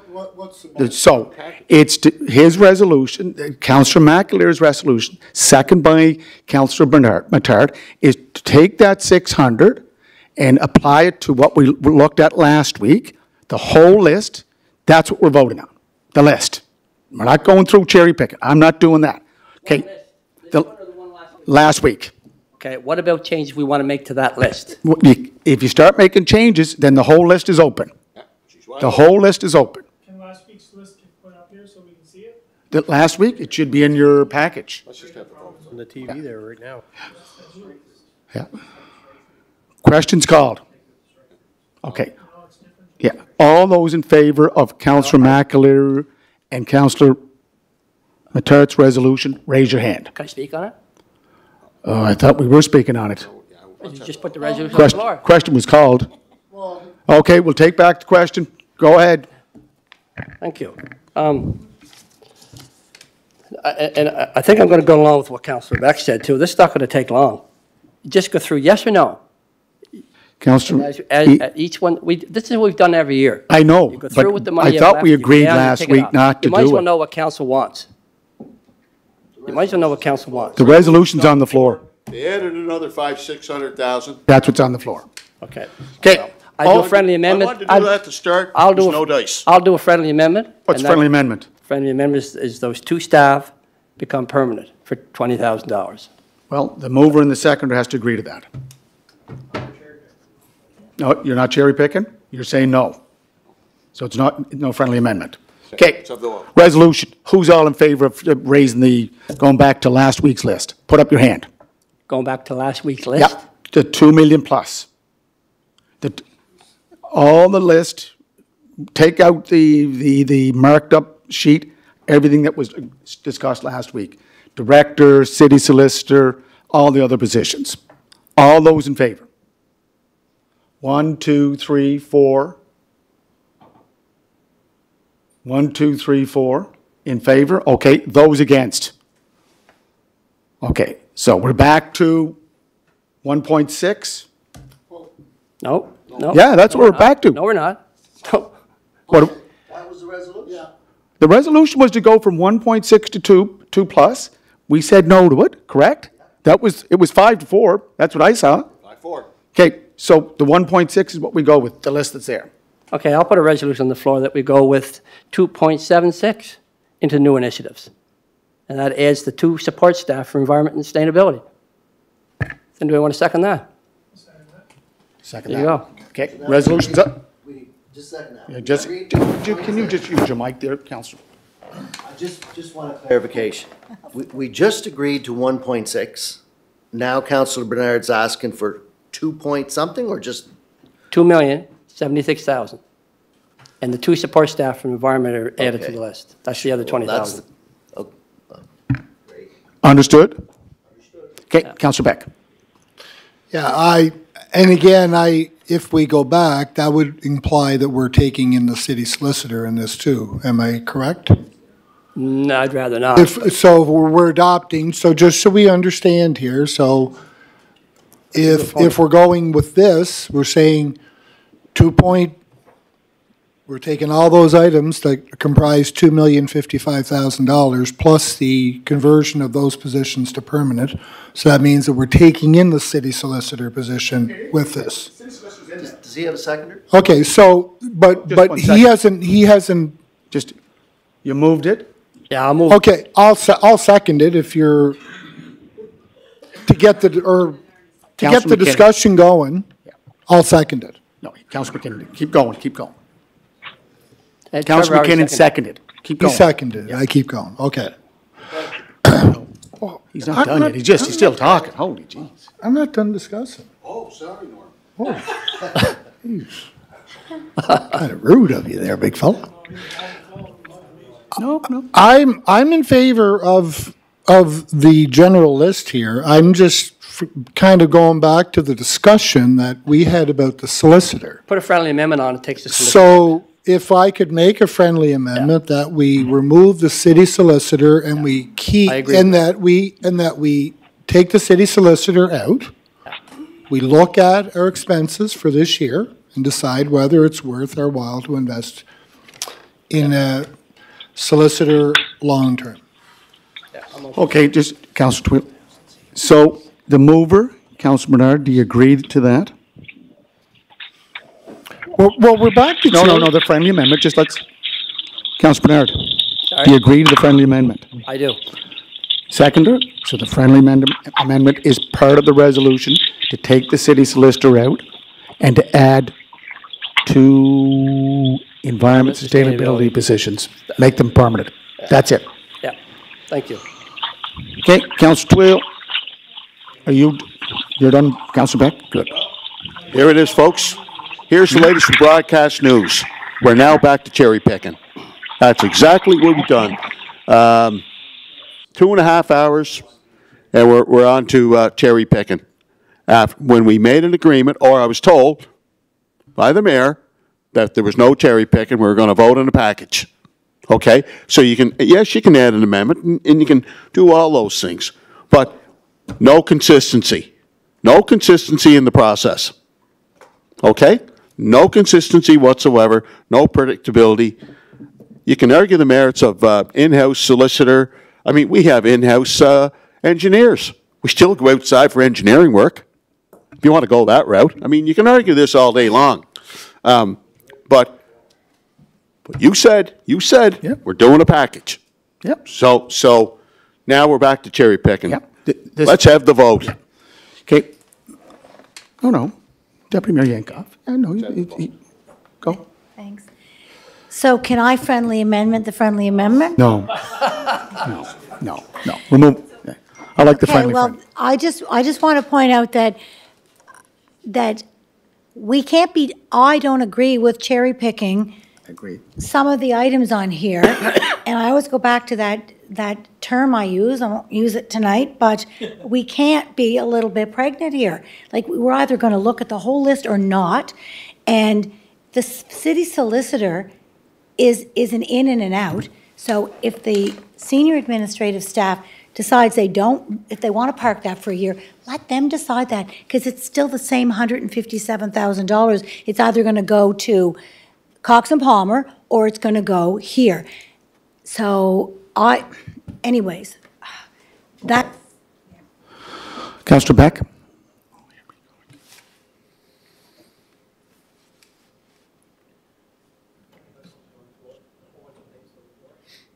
Yeah. Throw something else on. Yeah. No, I'm not. But what happened we're back into a bit of cherry picking because we defeated the original motion. So that opened, Councillor Bernard put the motion on the floor, let's take this plus add on. So we are effectively cherry picking. There we are. Right? So we're back, it's not just that and nothing but. So if you vote against it. if you So vote it did against get it- voted on to not go with that before. So that's how we ended up back into the situation that we're at. I'm really not married to the solicitor or not. And really, if they decide that, you know what, they don't want to entertain it this year, let's go ahead. But it's in there if you so choose. I just think that based on the discussion here tonight, there's still some questions as to whether we should have it or not. I'm okay approving it as is, and if senior leadership team deems that it's in their best interest to do that. I just think hearing from here, or at least what I was hearing tonight, is that there is an appetite to say, okay, let's look at what this year brings. Yeah. See if there is a bit of normalcy, and is it something that we can live with or live without. I am not dying in that hill in the interest of moving along. If that's the case, we can go ahead and vote on this as is with Councillor Bernard's addition on to it. I just think it's important to understand that there was, from what I was hearing tonight, that there was a appetite for reviewing that. Yeah. So just remember, Council, if you vote for this amendment, just as Councillor Twill said, it's wide open. We'll go right back to the list and cherry pick. That's what's going to happen. So, anyways. We're going to rock and roll. Yeah. I can guarantee it. Councillor We'll rock Bernard, and roll tonight. wrap it up. Your Worship, Council does have his discretion in how he wants to deal with it. I mean, to say it's all or nothing, I mean, I agree with Councillor Beck, the city solicitor. Just go 1 year. Wait and see. You can do this next year. I don't, personally, I'm just going from the report that was done a number of years ago that was saying we wouldn't save. So I don't think there's anything wrong with waiting for another year on the city solicitor. As far as cherry picking, to me, it's common sense. You want to retain staff? Is it hard to get staff now? Yeah, it is. We have people, one of them here for 4 years, the other one here for 2 years. A min assistant that we need, a sustainability officer that we need, has 4 years experience, the other one has 2. Do you want to let them walk? So you make them permanent. That's not a big ask. It's $19,000 and some dollars. I don't really consider that cherry picking. I call it common sense. So that's why I added that to the resolution. Anyway, resolution on the floor? Questions on the floor. Okay. So all those in favor? The motion is to go with what he amended, 2 positions and make them permanent. You asked to take away the solicitor. That's what's on the floor. And then stick with the rest of it. Yeah. Okay. All those in favor? Just so I know, because we get into this situation, we rush through. No, we're not rushing. Okay, I want to make sure that we understand, we know exactly what we're voting for here. We're making 2 temporary or 2 positions going to permanent in environment sustainability, and you're dropping the city solicitor. That's the motion on the floor. That is the amendment on the floor. Okay. All those in favor of doing that? Okay, so we have Councillors Beck, McKinnon, Ramsey, McAleer, Bernard, and the deputy. All those against? Okay, so it's 6-3 to go with the amendment. That's it. So everything is where it is. You got 2, and you don't get the solicitor. No, 6. There are 9. Matard voted against it. Ron and Twill. Do we need a motion to go past 8 or? No, we're all right. What else do you want to discuss?